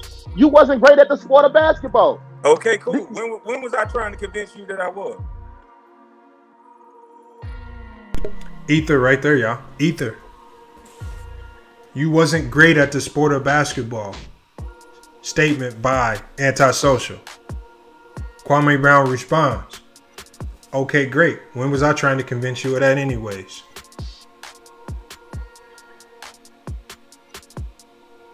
The last time I checked, you was on your channel telling us about your per 36-minute stats. The last time I checked, you were on the internet saying that your screen setting was one of the primary reasons why Kobe Bryant dropped 81 points against the Raptors. Your 3 points and your 10 rebounders and your screen setting. The last time I checked, you were on your platform telling people that you were injured. You were telling people different reasons why you potentially did not have success in the NBA. You were telling people about how Michael Jordan worked you out 3 hours before the game. And when the game started, you didn't have any gas. Yes, you were trying to convince us that you were a good basketball player because you gave us a myriad of excuses as to why you did not have success. All you guys have to do is go back and listen to what he says. He's given these reasons on his channel. But when Antisocial says you weren't a very good basketball player, and Kwame Brown responds and says, I wasn't trying to convince you of that anyway. Is that facts? Or have you ran out of things to say because you are dealing with a max ether being handed down on you? Kwame Brown, you have been trying to convince us that you are a good player. You were mad at Stephen A. Smith because he used color commentary to describe your game as opposed to strictly talking about the stats, which he really didn't need. There have been other analysts who simply talked about your game, referring to the stats, essentially calling you the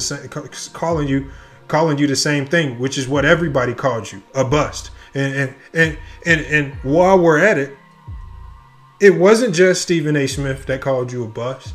It wasn't just Wes Unseld. It wasn't just Kobe Bryant. It wasn't just all of these media members, the Washington Post, everybody who watched you play. You know who else called you a bust? Ticket TV. Let the world know that you were also a bust. Let's get to that video. Listen, now go back and remember that game, because I want you to remember this. This is why Kobe Bryant got into a major beef with Charles Barkley back then. And remember, after that series, Kobe ended up going on the show confronting that motherfucker. Yep. I don't know if you remember that, but I do. Yeah, so remember, after that game 6, when the Lakers was up 3-1 and it went back to 3-3 in the game 6, the whole media, bro, killed Kobe and said he was shooting way too much, trying to win the series by himself. And Kobe's looking like, do y'all motherfuckers not see who I'm playing with? Nigga, I'm out here playing with Smush Park, Kwame Brown, all these motherfuckers. You know, that game, Phil went to Kobe. And this is the thing that kills me about people too, bro. When they say, oh, well, Kobe quit. Kobe never quit in that game. This is what happened. Phil always challenges great players. He challenged Mike. Mike was passing it to Paxson, those guys. They was hitting shots. Phil challenged Kobe during halftime of that game. Told Kobe, stop shooting the ball and use your teammates. Kobe like, look, man, using these motherfuckers, we ain't finna win this game. And Phil was like, look, pass the ball. Kobe comes out. I never forget it. Them motherfuckers threw that bitch to Kwame Brown 3 times in a row. Kwame Brown fumbled the first one, dribbled the second one off his foot, and then he spun on the third one and fell out of bounds. Yeah. And Kobe was just looking to the sideline like, you really want to pass him up for the ball? So Kobe went and was passing the ball the whole rest of the game to all of these dudes. Brick, brick, brick, brick, brick. I know you remember that shit like it was yesterday. Yeah. He took one shot that whole second half. And the only reason why he took that shot is because it was forced against the shot clock. Right. And so people say, oh, well, Kobe quit. He threw the series. No, he didn't. Phil Jackson and all the media, you guys killed him for not using those teammates. So Kobe, what he did was he proved the point. He said, I'm going to show you how bad these motherfuckers is. And so that's why he was giving Smushing in the ball and giving all those dudes the ball, because Kobe wanted to show everybody that was killing him. You guys heard it right there yourself. That's not me. That's not me quoting anybody. That's the actual video. So Kwame Brown, is that disrespect? Again, people talked on your game. It wasn't just me. He was not only reiterating the same points, the same things that not just people saw, this is the same thing that everybody saw back when you played. This is why you became the brunt of a lot of bust jokes. And the reason why you became one of the primary brunts to the bust joke is because you were drafted by none other than Michael Jordan, the greatest player who ever played. Everything that Michael Jordan touches is going to be it's going to be critiqued to an extreme level. And if it doesn't hold weight, that actually is gonna fall on Jordan's legacy to some degree. Well, what Jordan is even doing in Charlotte is being held against his legacy to some degree, as we've seen Charlotte fail for a number of years until they finally drafted LaMelo Ball. And if LaMelo Ball would have failed, well, you saw Ticket TV's video when LaMelo Ball went 0-5 in his first game. He was ready to. Is LaMelo Ball a bust? He went 0-5 in his first game. Oh, he was ready. He was ready to label him a bust because everything that Jordan touches is extremely critiqued. And you just happen to be one of those things. When Stephen Jackson made that statement, the unfortunate reality of the situation is you were drafted by Michael Jordan. That's one of the reasons why you're critiqued so heavily. He said, don't blame me, blame Jordan for drafting you.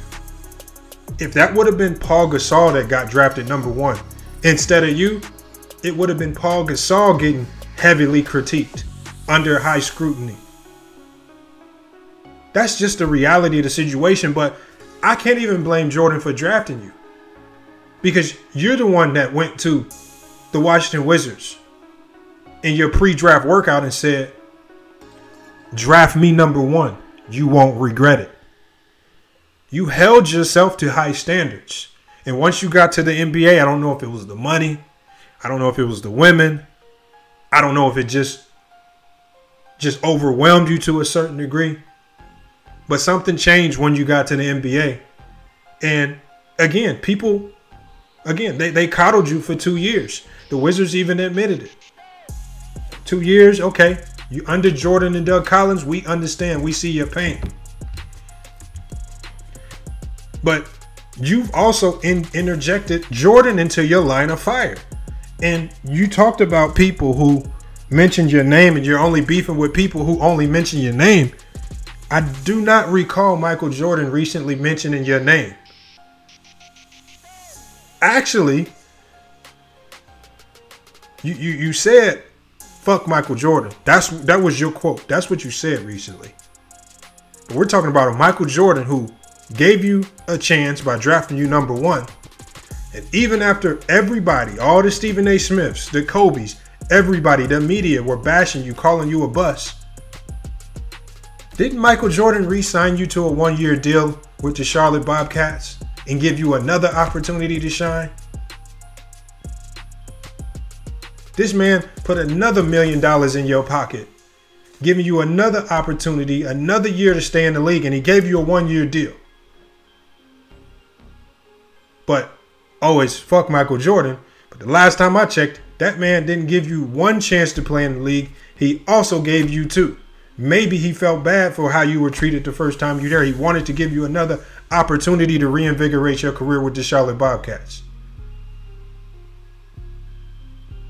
Not only is you put Michael Jordan into your line of fire, you blamed him for some of the issues and downtrodden points in your career.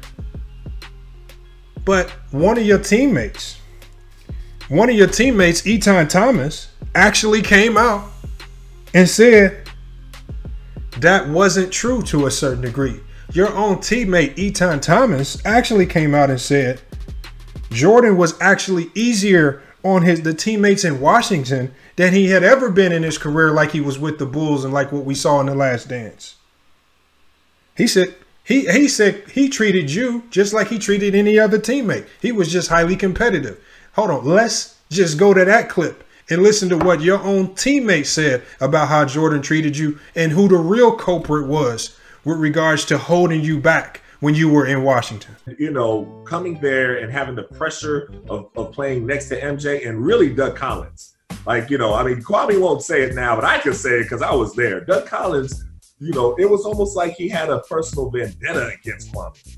You know, like I would text him after sometimes. I'd be like, you all right, man? Like, you know what I'm saying? Like, I don't know why he's going at you so hard. Like he wanted to almost take his confidence, but it was really, if things didn't go right, he wanted to blame somebody and not blame MJ. It was messed up, but, you know, for playing with MJ, Kwame would watch MJ and watch. But with Doug Collins in that situation, I really felt bad for him. You know what I mean? A lot of people just look at it and say, well, you know, Kwame was the #1 pick and, you know, he didn't pan out the way you think a #1 pick would pan out. And I was like, well, there's a whole lot more involved in it than that. You know, if he was the #2 pick, it was in a different situation. We just saw a completely different Kwame. You know, when Tyson Chandler went to the Bulls, and of course, he's a fantastic player, still playing now, but he didn't have any pressure. He didn't have MJ next to him. He didn't have Doug Collins looking to blame him for everything. He could just relax and play. And what was MJ and Kwame's relationship like? I'm sorry to keep asking you all these questions about MJ, but very interesting, you know, stuff here. Oh, well, I mean, from what I saw, it was MJ just wanted to win. He just had a competitor, so that's all he was focused on. His relationship with Kwame looked all right to me. You know, looked like he, you know, pushed him just as much as he pushes everybody else. So I don't think that MJ was the problem with that. I think it was more Doug Collins. Okay, so there you have it right there. Etan Thomas, formerly of the Washington Wizards, played with Kwame Brown for a number of years once he was drafted. This was a player who has firsthand insight on the relationship between Kwame Brown, Michael Jordan, and Doug Collins. And in his particular opinion, Jordan treated everyone the same.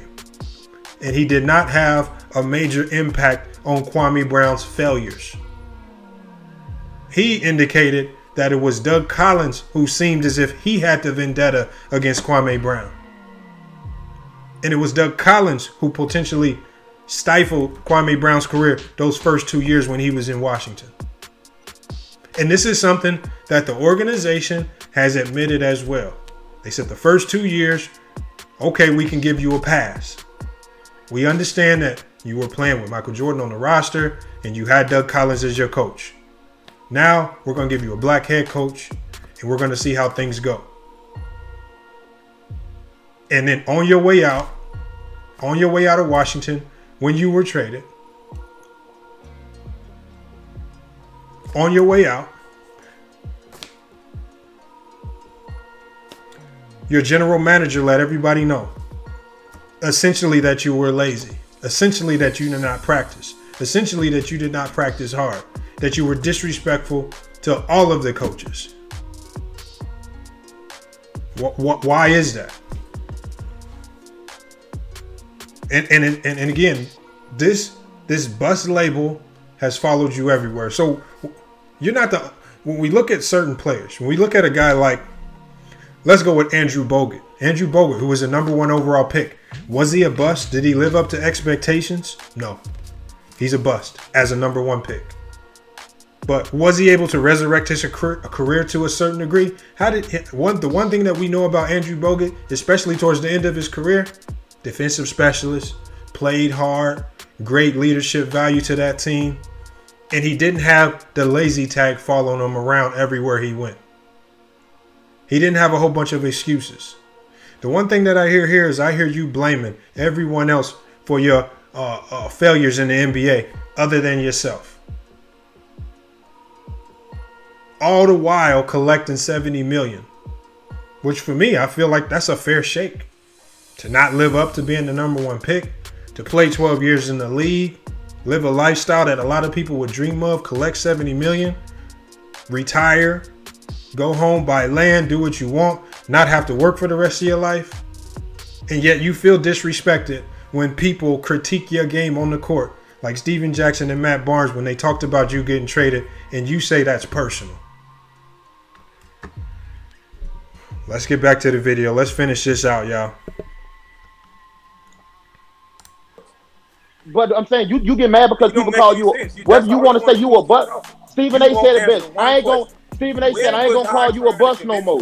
You was not great at the game of basketball. Can we agree on that? So I agree with you. Now, okay. When was I trying to convince the world that I was great at basketball? No, you get mad because dudes are critiquing your game. You don't know how to answer questions. You get mad because people critiquing your game. To convince the world that I was great at basketball. You never did, but you get mad because people critiquing your game, though. Why are you mad because people critiquing your game, then? Why are you not talking about nothing else other than basketball? Because I'm keeping it basketball. He said, why are we not talking about nothing else other than basketball? I mean, if that's what you wanted to dive into, see, the confusing, and this is where it gets confusing, because coming into this stream, Ticket went out of his way to make a point. Ticket went out of his way to make a point. He went out of his way to make a point that he didn't want to talk about things outside of basketball. He says he didn't agree with the fact that you support Candace Owens, people like Larry Elder, people like Tommy Sotomayor, who a lot of people in the black community feel that these are considered potential coons to the black community, who say things harmful about black people. We know Tommy Sotomayor, the comments that he's made about the black community, saying that he wishes there were 1,000 more, 1,000 more killings of black people. We know the things that Candace Owens has said, where she echoes a lot of the problems in the community. But we know one thing for a fact is Candace Owens hasn't done anything to help rectify problems in the community. She just echoes them because echoing those problems caters to a certain political base, which ultimately puts money in her pocket. She does a very good job of echoing problems. She doesn't do a good job of providing or actually stepping and getting her feet in the mud, giving and offering up solutions. Same thing can be said for Larry Elder. So, I mean, if you really wanted to go down that road talking about those things, well, we can have that conversation, because I know somebody who would love to have that particular conversation with you. I know somebody who would love to have that conversation with you. He goes by the name of the one LVZ NBA Talk. Let's get, and I'll give you guys a snippet. Again, I'm only going to play a small snippet of what he said, but LVZ just had a 3-hour stream titled Hypocrite or Hero in reference to Kwame Brown. All right. So again, I don't want I don't even want to give you guys my take on the political side of it. I actually defer to LVZ on that information, because the one thing that LVZ has shown me over the past few months is that he is highly knowledgeable about these things. Me and LVZ had one political debate. I went back and did my research, and I ultimately saw that he was right. Not only did I see he was right and I was wrong, I actually had to go back and tell him, you know, you was right about that. I did my research on it. I wasn't right. I have to defer to him on those. I'm gonna roll a few snippets from that LVZ live stream, because I would love to see. Again, Kwame Brown has just now stated, look, it's not about basketball. Let's not talk about basketball. He knows his career was a failure, whether it's his fault or someone else's fault. He wants to talk about other things. Well, the only other things on your channel are political. So let's set that up. Let's put you in the ring with somebody who can talk that talk with you. One LVZ. Let's make it happen.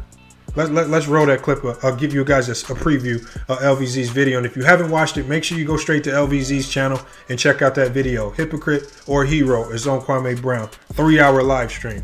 And nigga, check my motherfucking record. You talked about, you said shouts out to Pro Basketball Updates. Nigga, you better give him a call before you ever say I ain't do nothing, nigga. Yeah, check my record, nigga. I'm always really 10 toes down for my people. Do shit. And nigga, check my motherfucking record. You talked about, you said shouts out to Pro Basketball Updates. Nigga, you better give him a call before you ever say I ain't do nothing, nigga. Yeah, check my record, nigga. I'm always really 10 toes down for my people. Yeah. Look, you can't pay me $1 million to shut up and be a bitch like y'all. Yeah. All y'all NBA niggas. Y'all niggas be scared to speak out. All y'all suck-ass niggas was scared to speak out back when you was playing, Kwame. All y'all was some sucker-ass niggas. All y'all. Rodney King was happening. We was getting killed. This ain't new. Sucker-ass nigga. Y'all niggas some suckers. A bunch of overpaid suckers. Scared-ass niggas. Here it is. I ain't making no millions of dollars. I don't care the white man see me. I tell him fuck him. Talking about we, his stupid ass talking, y'all let them tell y'all Kanye was crazy. No, nigga. Ain't nobody tell us Kanye was crazy, but Kanye's stupid ass. We knew something was wrong when you see a motherfucker with a Make America Great Again hat on. That nigga, something was wrong with that nigga. Just like I knew something was wrong with you when I seen you with that hat with that American flag on today, nigga. Now, that's LVZ. His thoughts on Kwame Brown bust life and some of the things that he said politically. He's willing to have the head-to-head conversation. Are you willing to have that head-to-head conversation with LVZ? Or is LVZ's platform not big enough for you to have that conversation? And to see, this is gonna be, and the one thing that we're gonna see, especially when we start diving into that topic, if you want us, and Kwame Brown just stated here, let's not talk about basketball. My videos, my channel's about other things, not just about basketball. Even though you originally stated you got disrespected over basketball talk, which confuses the hell out of me. Okay, let's defer. Let's defer to Kwame Brown on this. Let's start talking about the politics. And again, I'll defer. I'm not gonna be the one to speak on why you said Breonna Taylor deserved to die. I'm not gonna be the one. I'm gonna let LVZ handle that. If you're willing to have that head-to-head conversation with him, I'm not gonna be the one to ask you why you support Candace Owens or Larry Elder or some of these other people who a lot of people feel are detrimental to our community. That's not for me to ask. That's for LVZ to ask. And that's for you to answer.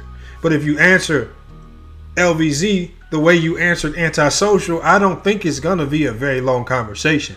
It's ultimately just going to turn into another Max Ether. And then we'll be right back here again doing another reaction video to you getting excessively ether once again.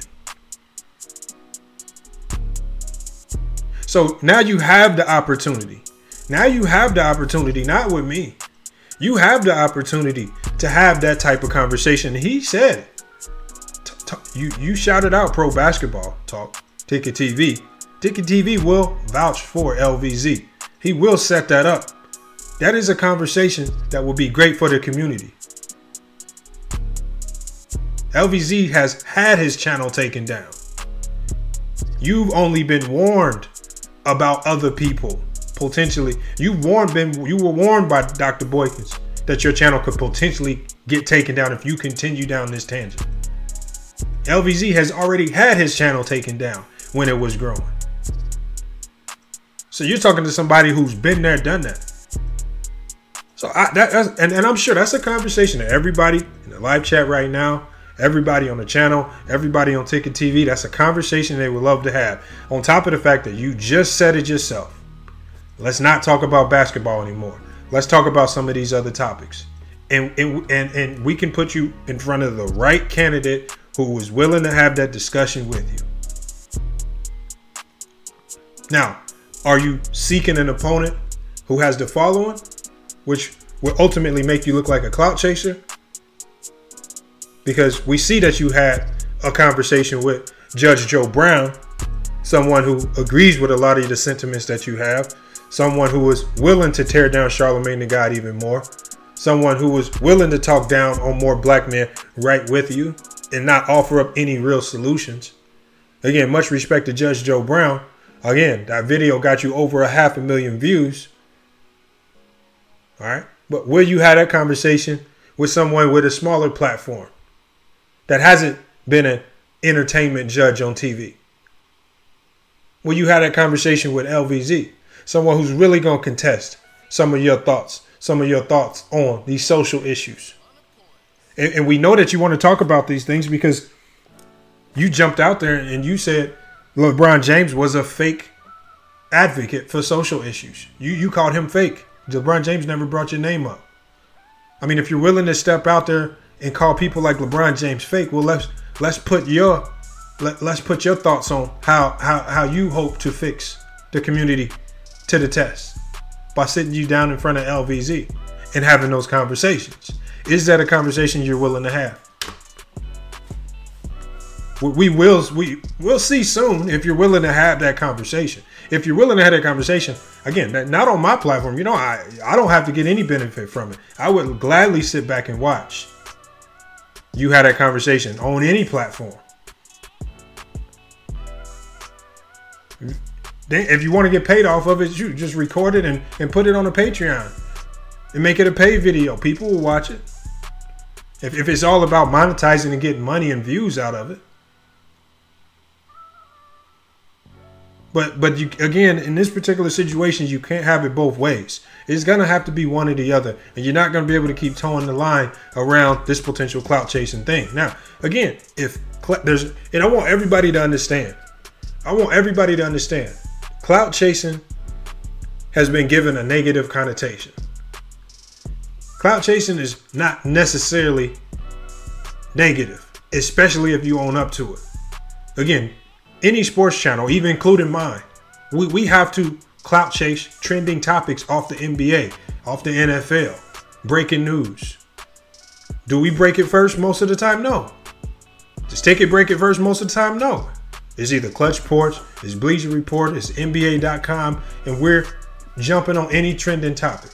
If it's a hot debate out there, Steph Curry AI, whether it's on ESPN, whether Ticket started it, whether somebody else started it, it's a conversation starter for these debates. So it's just not organic ideas just popping out of thin air and we're saying, oh, we're just going to talk about Bill Russell today. That's not how YouTube works. That's not how daily sports channels work. Daily sports channels have to talk about current news. So ultimately, there's nothing wrong with it, but don't say you're not a clout chaser or you're not doing this for views or money. You're doing it for the people. But then when we start to do our evaluation, when we start pulling the facts, when we start looking at excerpts from certain people like Kobe Bryant, like Etan Thomas, like statements from Wes Unseld, statements from the Washington Post, it's starting to look as if you're only delving into these conversations with people with a big following. You're not willing to have these conversations with somebody like a guy. I challenge you. And I'm sure everybody in this chat will challenge you. Would love to see that. I would love to see you have that sit down with LVZ and have these conversations. I honestly don't think it would go the way you would want it to go. But I would love to have that. I would love to see that sit down conversation. Let's get back to the video. Let's continue to hear out. Let's see where this conversation continues to go. But I don't get personal I about wasn't none talking of y'all. about basketball. Sir. You the one that got personal with people, sir. I'm not talking about basketball no more, though. I wasn't talking about basketball this whole time. Why? What would you? Brain only go to a certain level. But if see how you see you being disrespectful now. You haven't even went and looked at any of my videos. Bro, I've been listening to your videos since all this shit popped off. That was the same old shit. You going at another black man beefing in the media. It's the same old shit every day, fam. And I don't get paid off denigrating and talking. Fam, YouTube is white people. What are you talking about? YouTube is your platform. It's white people. You don't own YouTube. Do you own YouTube? Okay, so you're doing the same thing on your platform, but it's YouTube. You don't own YouTube.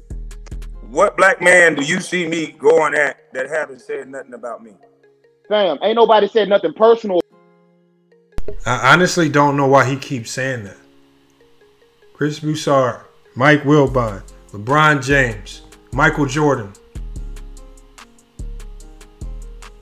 These people did not go at you. Rachel Nichols didn't even go at you. You just created the narrative that she was trying to stir up more beef.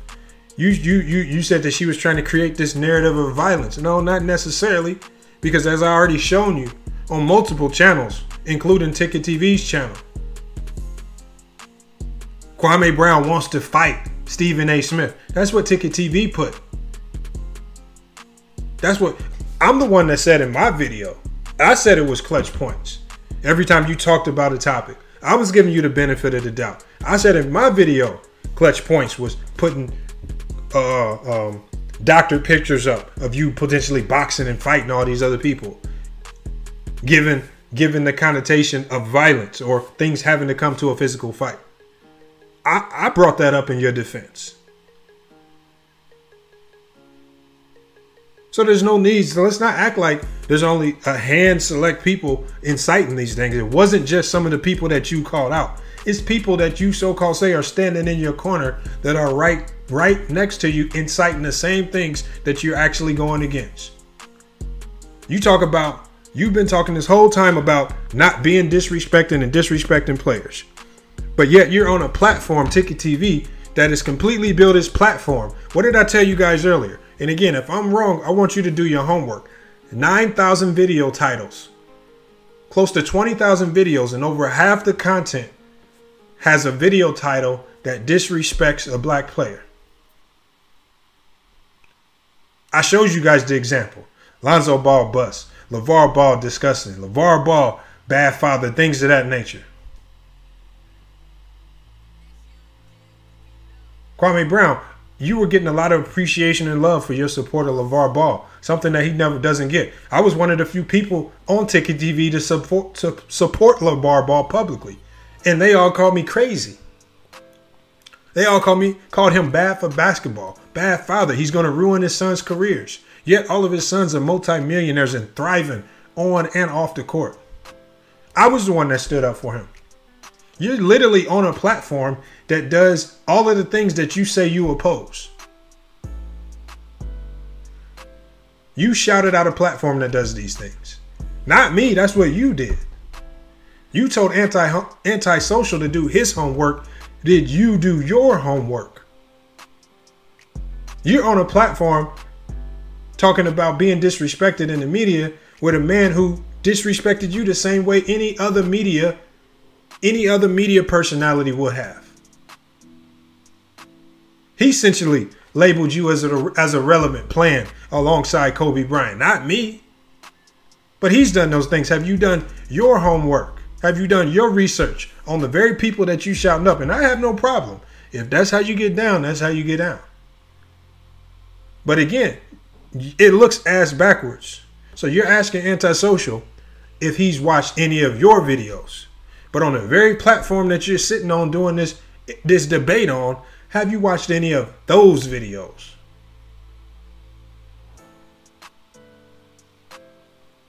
You're talking about somebody who will go to any length to look right, whether right or wrong.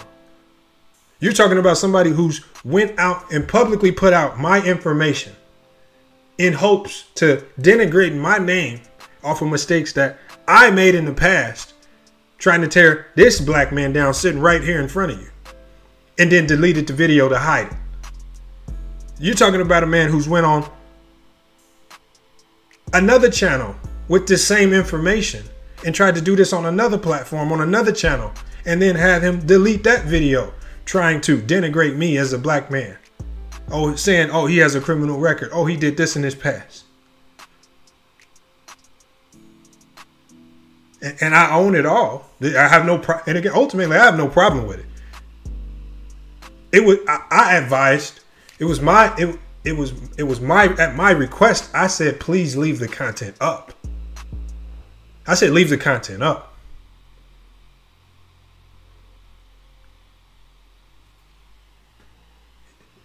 Kwame Brown, everything you're doing right now is starting to look and sound ass backwards. And that's not to disrespect you to any degree. And people are going to say clout chasing and all of this crazy stuff. But everything that you're doing right now is starting to look ass backwards. And once again, even in this very conversation, you're doing what your general manager said that you do when times get tough. You never look in the mirror and blame yourself. You always look to blame others. That's the constant theme of this video. That's been the constant theme of this debate. Antisocial makes a contentious point. You don't answer the question. You blame him for even asking the question. This has not been a debate so far. He's hit you with, as Supermac would say, heat rocks. He's hit you with the max ether, and you have done nothing but fold under pressure. You're going to have a lot of people out there, and I saw Ticket TV's title, Kwame Brown, Ether's caller. In what world did you ether anything?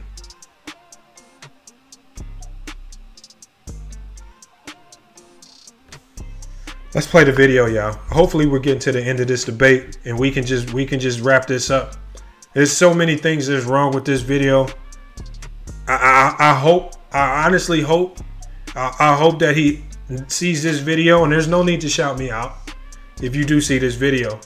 But it would be nice to see you address some of these talking points that are being brought to the forefront by antisocial.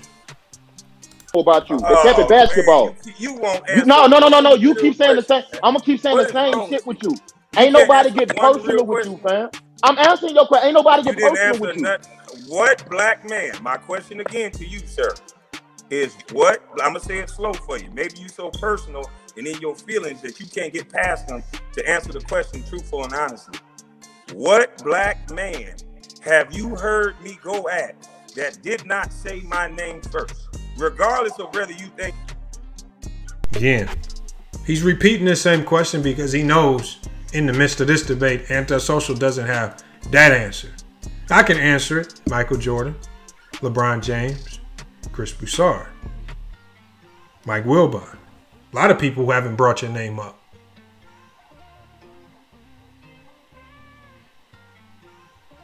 A lot of people haven't even brought your name up, but you've brought their names up. You blame Jordan for your failed career. You don't blame the white head coach Doug Collins, who many in Washington felt was the problem. Your own teammate felt that the white head coach was the problem, Doug Collins. You haven't given Doug Collins as much fire as you've given Michael Jordan. You haven't given him the same vitriol. You're on your channel and you say everybody else has a white zaddy. But your white zaddy, when you played in Washington, Doug Collins, according to Eton Thomas, treated you like the bitch. And you didn't do nothing. You're not calling him out. You're not putting his feet to the fire. You haven't called him out as much as you've called Stephen A. Smith. You haven't called Doug Collins out as much as you've called Jack and Matt Barnes out, or anybody else with a big social media following. The one thing we know is Doug Collins ain't on social media. He has no big following. This all goes back to the talking point that antisocial brought up in the beginning, is this clout chasing, because it seems like everybody that you're going after has some type of following.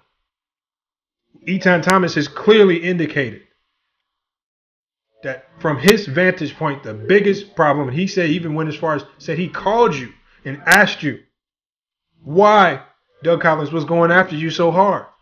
He asked you this. He asked you this. It was obvious to him that this was going on. He said Jordan treated everybody equally. Jordan was just a competitor. But yet, you've given Doug Collins no vitriol. You've given him no smoke. You haven't called him out to any degree. You haven't demanded an apology to any degree. You haven't created that drama with Doug Collins. You haven't put his feet to the fire. I told you, you've talked about a lot of people that haven't brought your name up. You vaguely brought up Doug Collins, but you primarily blamed Michael Jordan for your failed years in Washington. When even the Washington Wizards organization admitted it was Doug Collins who held you back your first 2 years, and they were willing to keep you on for another 2 to see if you would ultimately catch on. And you didn't. And it took a black general manager to call you out. Lazy. Late to practice. When he got to practice, didn't practice hard.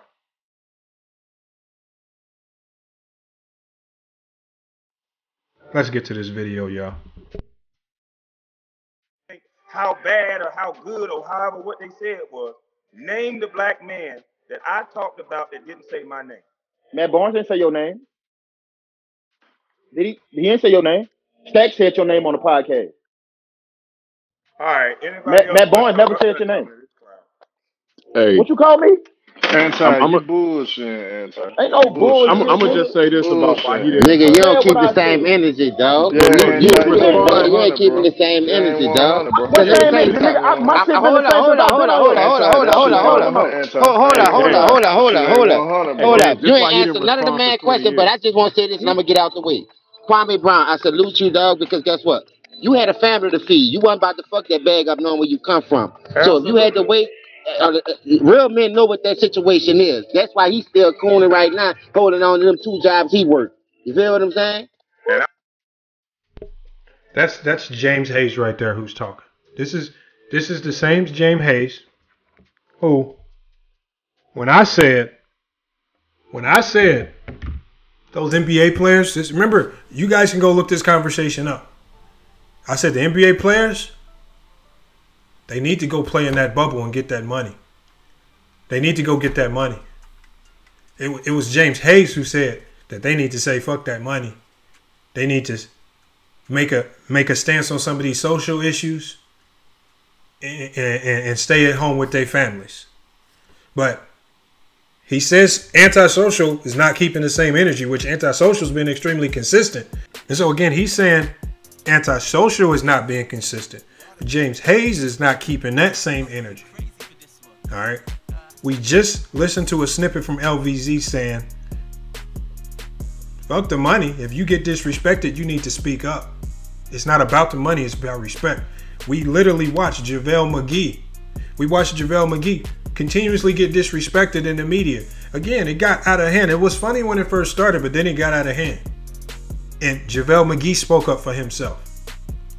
Ticket TV in his snippet, where he also it alluded to you as one of the bums on that team, that Los Angeles Lakers team with Kobe Bryant, and he gave examples of not any other player on that team.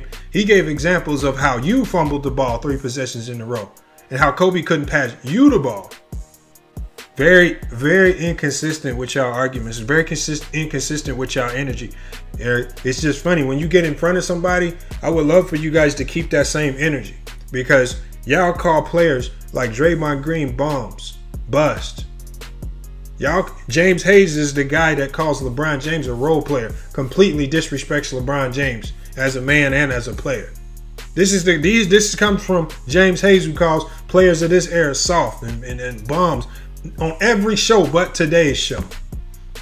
And when you have a guy who's not just been labeled by the media and fans as a bust, but he's also been labeled by Ticket TV as a bust, which James Hayes, you also alluded to Kwame Brown as a bust when referring to Kobe Bryant and those teams. And when you have this man in your presence on the show, your energy changes. And it sounds like you guys are kissing Kwame Brown's ass. Are you guys groupies for Kwame Brown? Are you guys simping for Kwame Brown? I don't know what's going on. Why can't you talk to him the same way you talk to anybody else on that show? If Kwame Brown wasn't here and we were talking about Kobe Bryant and the help that he had on his team, would you guys keep that same energy in talking about Kwame Brown? Or would you guys be the same people running around saying that team with Smush Parker and people like Kwame Brown couldn't win a goddamn thing, like you've done in the past, literally hundreds of times? And when you have Kwame Brown in your face, no, it's not antisocial who switched up. It's now you guys switching up. James Hayes, I've never heard you talk more polite than you've talked to Kwame Brown.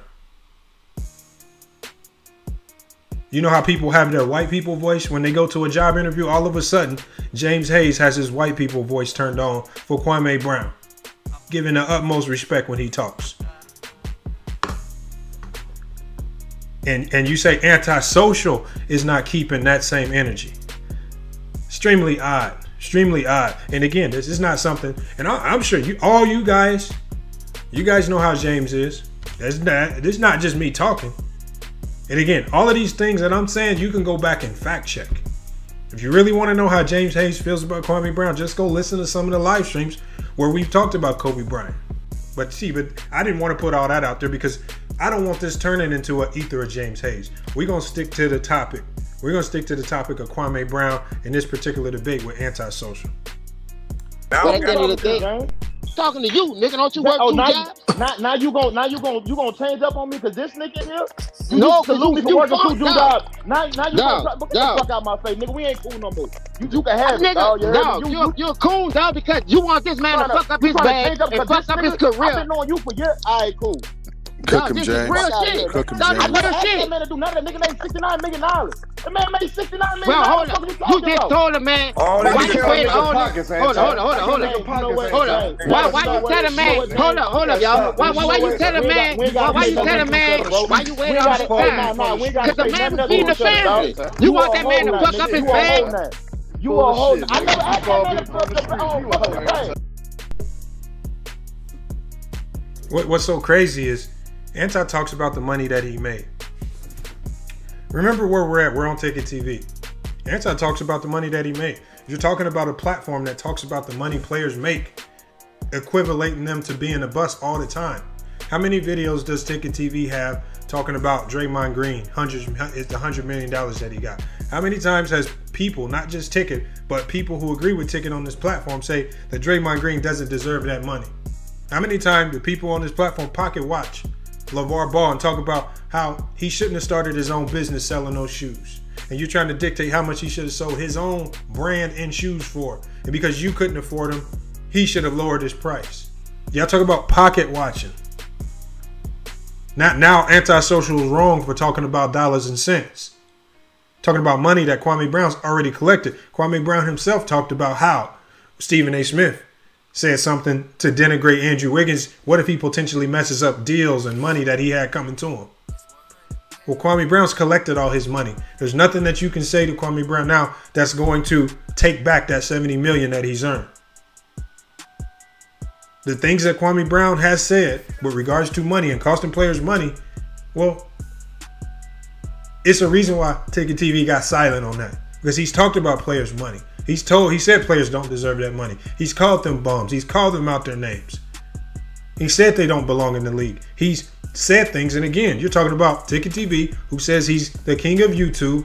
Obviously, if you're the king of YouTube, your voice is going to carry weight and have an impact in these NBA streets, as he says. So why are you out there denigrating the money that another black man is making, Ticket TV? This is your platform. This is why I say it's now become straight confusion. And this is why Kwame Brown looks extremely odd saying some of the things that he's saying sitting on this platform, because everything that he's saying goes completely at odds with what Ticket TV stands for. And if I'm wrong, let me know.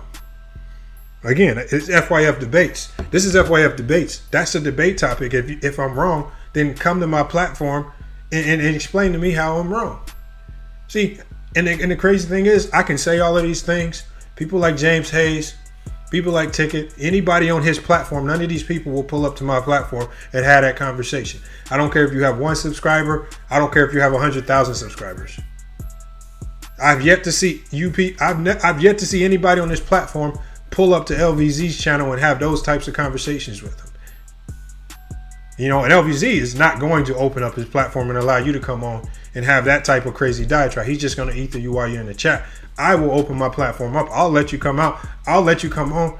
I'll let you talk everyone's ear off, ether yourself, and then I'm going to go ahead and finish you off as well. I've given everyone the opportunity to come on my platform and do that. I block no one. I don't mute anybody.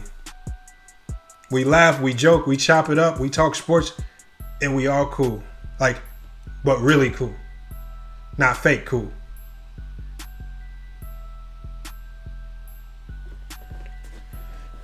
Man, we're going to wrap it up right here because, again, this conversation from this point forward, obviously it goes left. Kwame Brown talks about how he doesn't like to see black men go at it. James starts to threaten Antisocial. James starts to say he's going to pull up in Dallas and call people to go do something to him. And it really gets out of hand while Kwame Brown just sits back and laughs while 2 black men go at it like that. All because they didn't like Antisocial's debate talking points.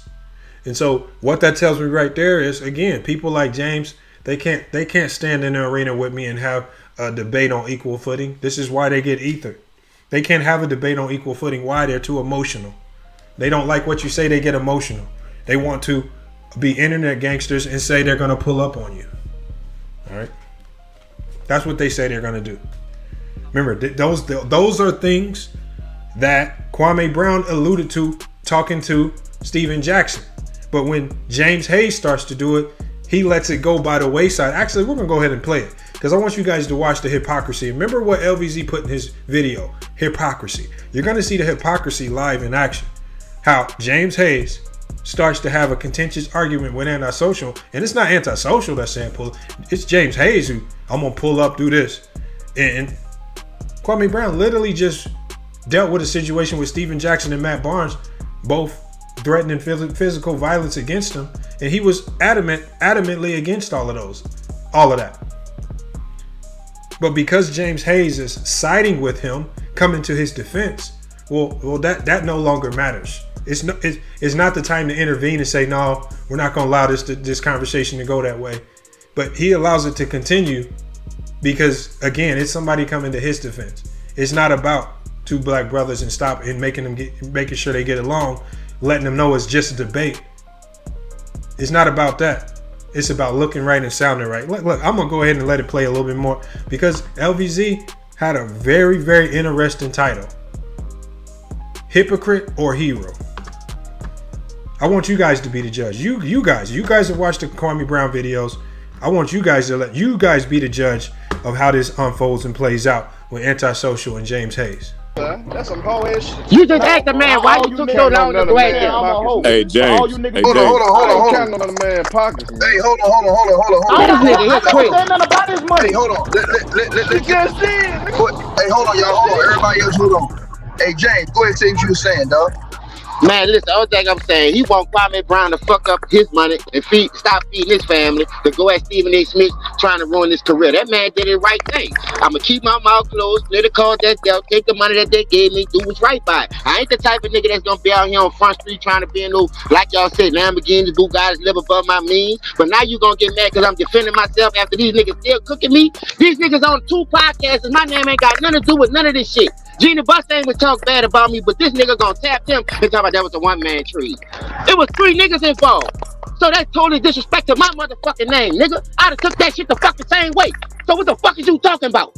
Man, you a bitch-ass nigga.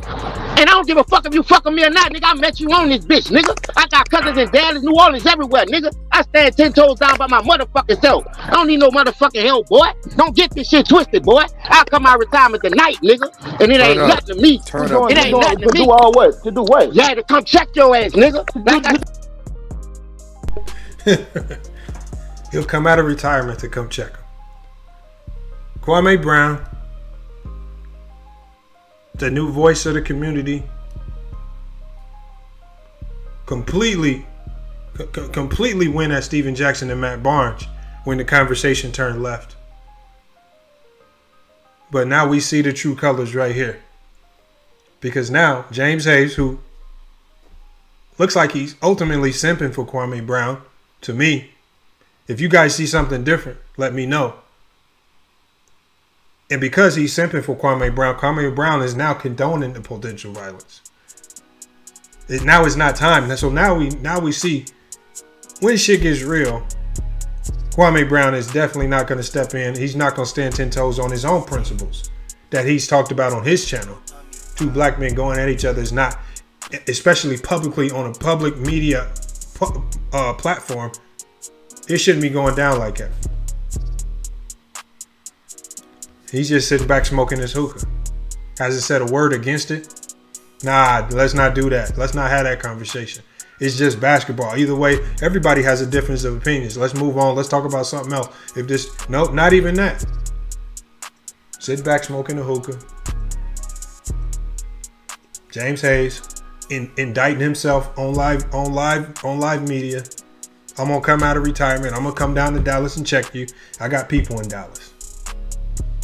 That's what we getting at.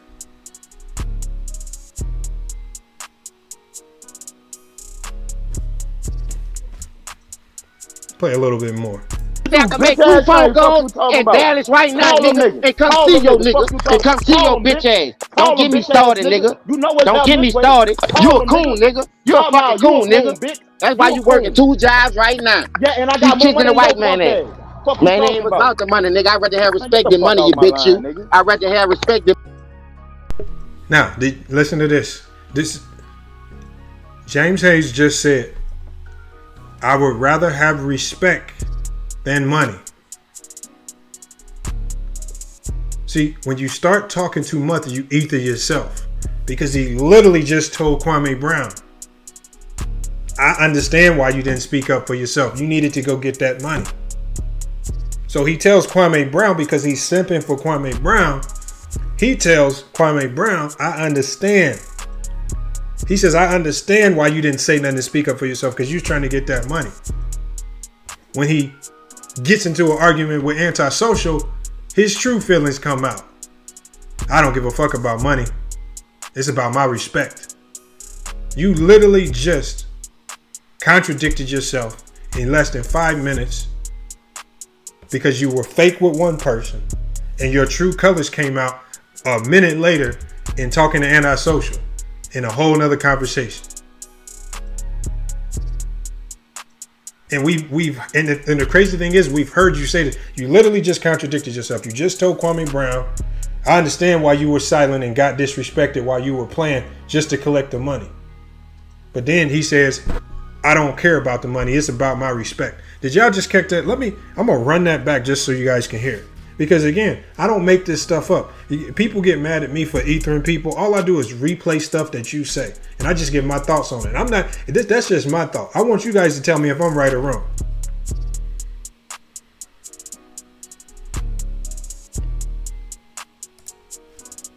Bitch ass. Don't get me started, nigga. Don't get me started. You a coon, nigga. You a fucking coon, nigga. That's why you working 2 jobs right now. Yeah, and I got more money than the white man ass. Man, it ain't about the money, nigga. I'd rather have respect than money, you bitch, you. I would rather have respect than money, you bitch, you. That's what he says. I would rather have respect than money. But he didn't give Kwame Brown those same sentiments. Why did he not say, Kwame Brown, look, I fuck with you, but I would rather have respect than money. You should have said something to Stephen A when that was going down. He literally just told Kwame Brown, I understand why you didn't say nothing. Get your money. Contradicted yourself that fast. This is why people cannot debate with me. Because I pull up facts like this and you look dumb trying to argue with me. Again, it's FYF debates. Y'all know we go over everything with a fine tooth and comb. FYF debates, fine tooth and comb. The only way you can come at me, the only way you can try to ether me is by trying to attack me personally. All right, that's the only way you can. People like LB can't debate with me, not on the same intellectual level at all. Not at all. And again, my platform is open if anybody wants to put that to the test. Really, the only person that's actually came over is Mahari. And we've had a lot of great conversations. So, and on my platform, I'm not going to let it turn left the way y'all try to let it turn left, the way y'all try to get here. Because I have nothing to prove. I don't need to prove my toughness over the internet by threatening to send somebody or come to another town. Because you get ether. Because you caught up in your feelings. That's what I call female tendencies. That's one of the reasons why the black community is where we at now. And it's happening right in front of you. But ain't nobody stop it. Didn't nobody call it out. You got 2 people, Ticket TV and Kwame Brown, sitting here. Kwame Brown supposed to be for the people, supposed to be for the cause. Just called out Steven Jackson and Matt Barnes for doing the same thing. And they literally let this unfold publicly on a much bigger platform because obviously all eyes are on Kwame Brown right now. You guys saw it. You guys saw it. Let's see what else they got to say. Because, again, I think it's just going to turn into a simp fest from here on out. I'd rather have respect than money than you bitch you. A nigga, I got much respect, nigga. And the nigga gonna always respect me because you know why? I kept it loyal. I fed the fucking block, nigga. That's why I'm still here. That's why them niggas that's dead in jail was fucking phony. Nigga, you can't tell me shit about no real life, bitch. I'm from the real trenches, nigga. And I swear to God, I exposed a lot of shit, boy. You better back up out that water. I'm telling you, better back out that water. Because I can make 1 or 2 phone calls, nigga, and I'll be in Dallas in 3 hours. I swear to God. And it's just like that. And I ain't coming doing no talking. And I ain't with all that talking. And I don't need no buying money, nigga, because I ain't no snitch. I'm taking my shit. No. You won't need no buying money because you snitched on your damn self. You said what you was going to do on Ticket TV. In front of tens of thousands of people. making yourself look like a fool on Ticket TV in front of actually what could have potentially been one of his best live streams ever, which probably was. I mean, if you're talking about viewership, you know, and donations and money, yeah, that was probably a big time success for everybody involved. But with regards to the positivity towards the black community, there was a failure. An opportunity for Kwame Brown to stand on some of the things that he's been talking about. Because remember what Kwame Brown said. Kwame Brown said, I don't want to talk about basketball. He wanted to focus on other things that he's been talking about on his channel. And all the while, he's just sitting there smoking his hookah. While this is going down on this platform, you have another man telling him he's going to pull up on him in another town. Essentially, the same thing that played up with Matt Barnes and Steven Jackson when they got into it with him. Steven Jackson, he said Steven Jackson was potentially threatening him in DMs or text messages. Matt Barnes hit him up and said, let's pull up. You got clutch points and everybody trying to make it a fight. You got Jamel Hill saying turn on violence and all this stuff. And he comes on his platform and says, no, it's not about violence. And no, why can't black men just talk it out and do things civilly? And then we see how he handles these situations live, in color, and in person. That's not me. That's no special editing. There's not a special ether to that. That's just me letting it play out in front of you and allowing people to expose themselves. So when it comes to this debate right here, by far, this was hands down antisocial by a long shot. This wasn't even close. Antisocial opened with some strong points. He stayed consistent all the way through. This is the same things. Antisocial was on my channel a few days ago saying the same things. Ticket TV came into the channel saying, Anti, say the same things that you were saying the other day. And he did. He didn't turn into a simp or fanboy just because you have a former NBA player on the panel. He brought the tough questions and Kwame Brown failed to answer them. Kwame Brown ultimately got emotional, got in his feelings, couldn't answer a single question. All right, ducked and dodged. He evaded every potential question. All right, and he ultimately, to me, made himself look like a fool. For that right there, I mean, we have to. I mean, you know what? When I got people like Elder Rufus, when I got people like LVZ sitting in our Hall of Fame, people who really are doing stuff in the community, people who really deserve to be in the Hall of Fame, people who really giving out max ethers, all right? I looked at what Kwame Brown did, how he handled some of the situations, how he initially addressed Stephen A. Smith, how he initially addressed Matt Barnes and them, how he talked about not allowing it to get to violence, talking it out like brothers. I initially thought he deserved a Hall of Fame nomination here on FYL Sports. That definitely, true colors showed themselves. One of the best things that could have happened is he coming on Ticket TV and we see the true colors. We see the true nature. Told you, we even exposed a few lies. He said it wasn't about basketball, yet he's on his channel explaining to us that per 36 minutes and analytics and this, that, and the other, oh, he was a good player. He's literally trying to convince us that he was a good basketball player on his channel. He's talking about how Jordan did this, worked him out. He couldn't get in the game and do this. But Kobe Bryant called him out multiple times on live TV in front of the media. Could have easily fucked up his money. What could have fucked up your money any more than Kobe Bryant calling you out in front of the world multiple times? Kobe Bryant exposed something that happened in the huddle. Said the man said, I don't want the ball. I'm too nervous to shoot a free throw. Ticket TV even called you out.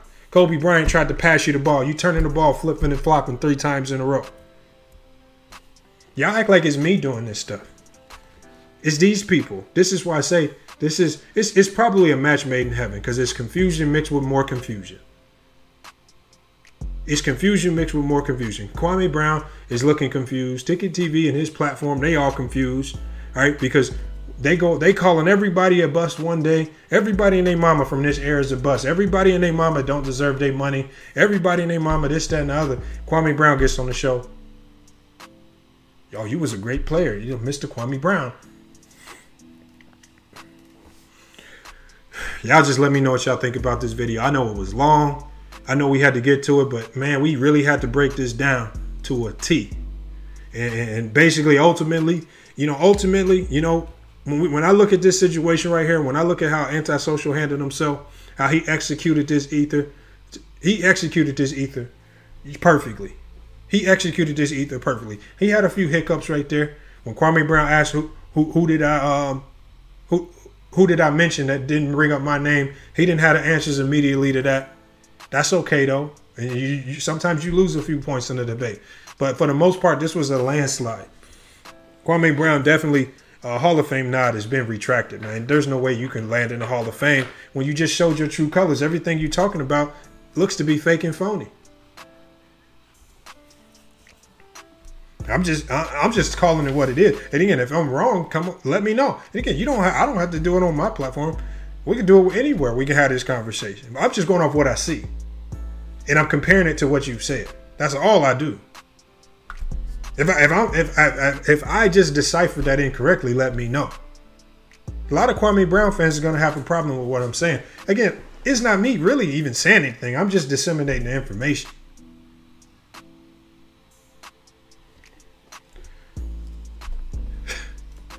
Crazy, man.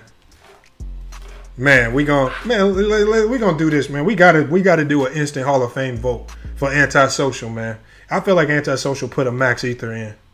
I feel like he put a max ether in. I think it's a Hall of Fame nod. Man, put a 1 in the chat, man. 1 in the chat if you think Antisocial gets an immediate induction into the FYF Sports Hall of Fame. Taking on Kwame Brown in biased territory. He obviously went into a panel where he knew he could have got muted, he got blocked, he could have got kicked out the chat at any time.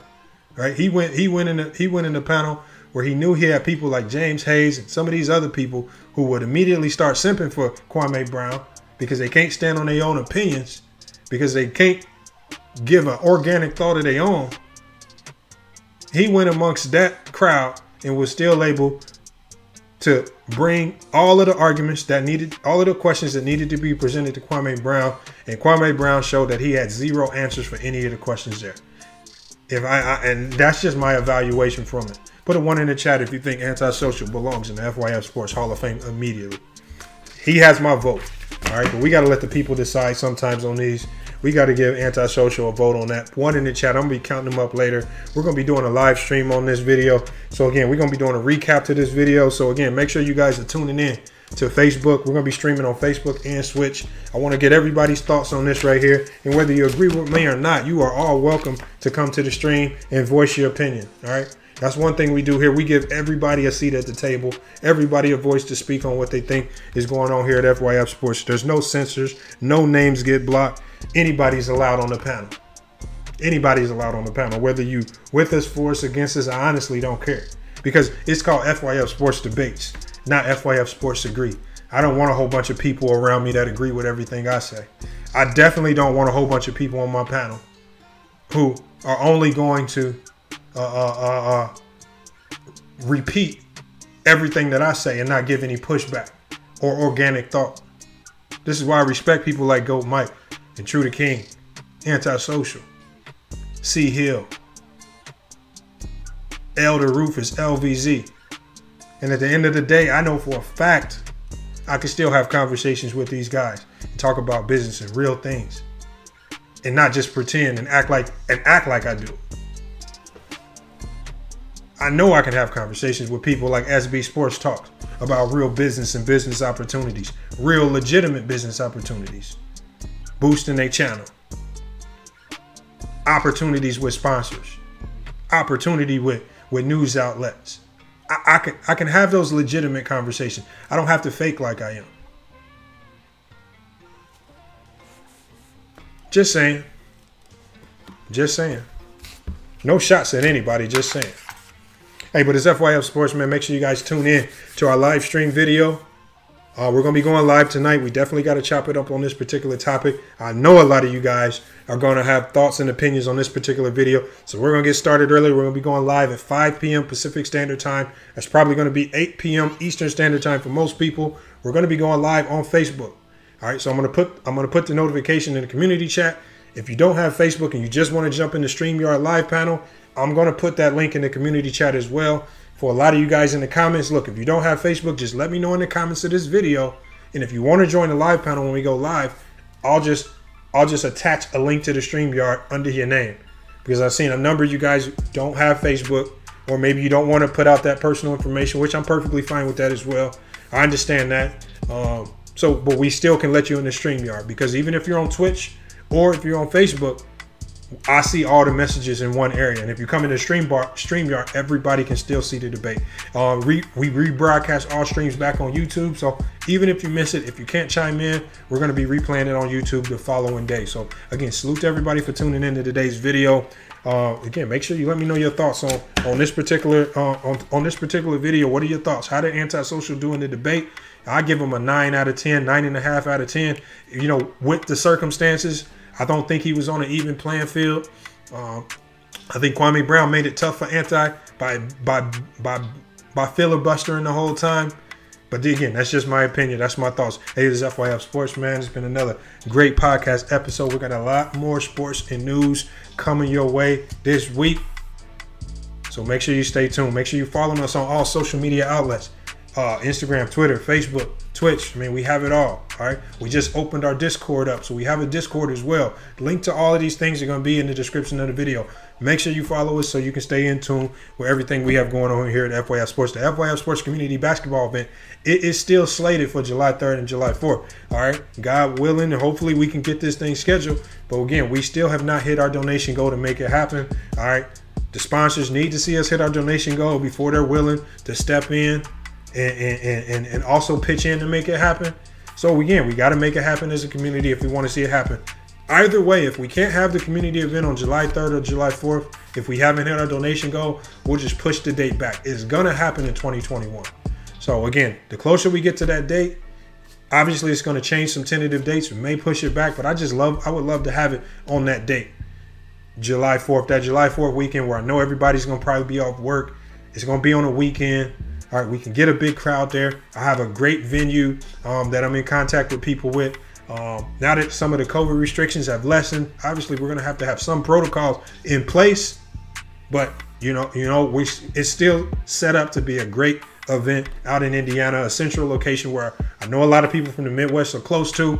If you're in the West Coast or in Texas or anything like that, if you're outside of 5 hours, I really want to make sure we can get flight money put together to get you guys flight to this one central location so we can have a crazy event. So make sure you guys, if you want to participate in the FYF Sports Community Basketball game, email us. Email is in the link to this video, business@fyfsports.com. Email us. Let us know your credentials. If you play college, high school, wherever you played, let us know, because it needs to be a competitive game. Hey, but it's FYF Sports, man. It's been a great podcast reaction video, man. I love doing this. This is what we do here at FYF Sports Debates. Make sure you chime in with your thoughts. Hey, but it's FYF Sports, man. We'll be back tonight with more sports and news, but until then, it's FYF Sports. Just a little FYI, FYF, 20K sub 6 months, what's next? They been hating at first, now they calling us the best. Hit up YouTube, tell them cut the check. It's a FYI, FYF, 20K sub 6 months, what's next? Woo, fuck your feelings, we all know who the real is. I be getting to it, ain't wasting no time. Walking straight in, we ain't waiting in line. Fuck your feelings, you don't care about mine. You a YouTube gangster, don't be yelling out slime. Or you talking LB, talking Ticket TV. Ain't nobody watching them, all the viewers be sleep. 5 years in, all your subs is your friends. Ticket TV, watch your cars again. Just a little FYI, FYF, 20K sub 6 months, what's next? They been hating at first, now they calling us the best. Hit up YouTube, tell them cut the check. It's a FYI, FYF, 20K sub 6 months, what's next? Woo, fuck your feelings, we all know who the real is. They all know, shop don't close, working 24, trying to make the channel grow. Look at them, pointing fingers, hating on the low. You can't compete with our podcast show. Couldn't make it in the league, so we got on TV. Crying by Lebron like a little baby. You must be crazy, trying to ever play me. Or you super tough until it's time to say cheese. Just a little FYI, FYF, 20K sub 6 months, what's next? They been hating at first, now they calling us the best. Hit up YouTube, tell them cut the check. It's a FYI, FYF, 20K sub 6 months, what's next? Woo, fuck your feelings.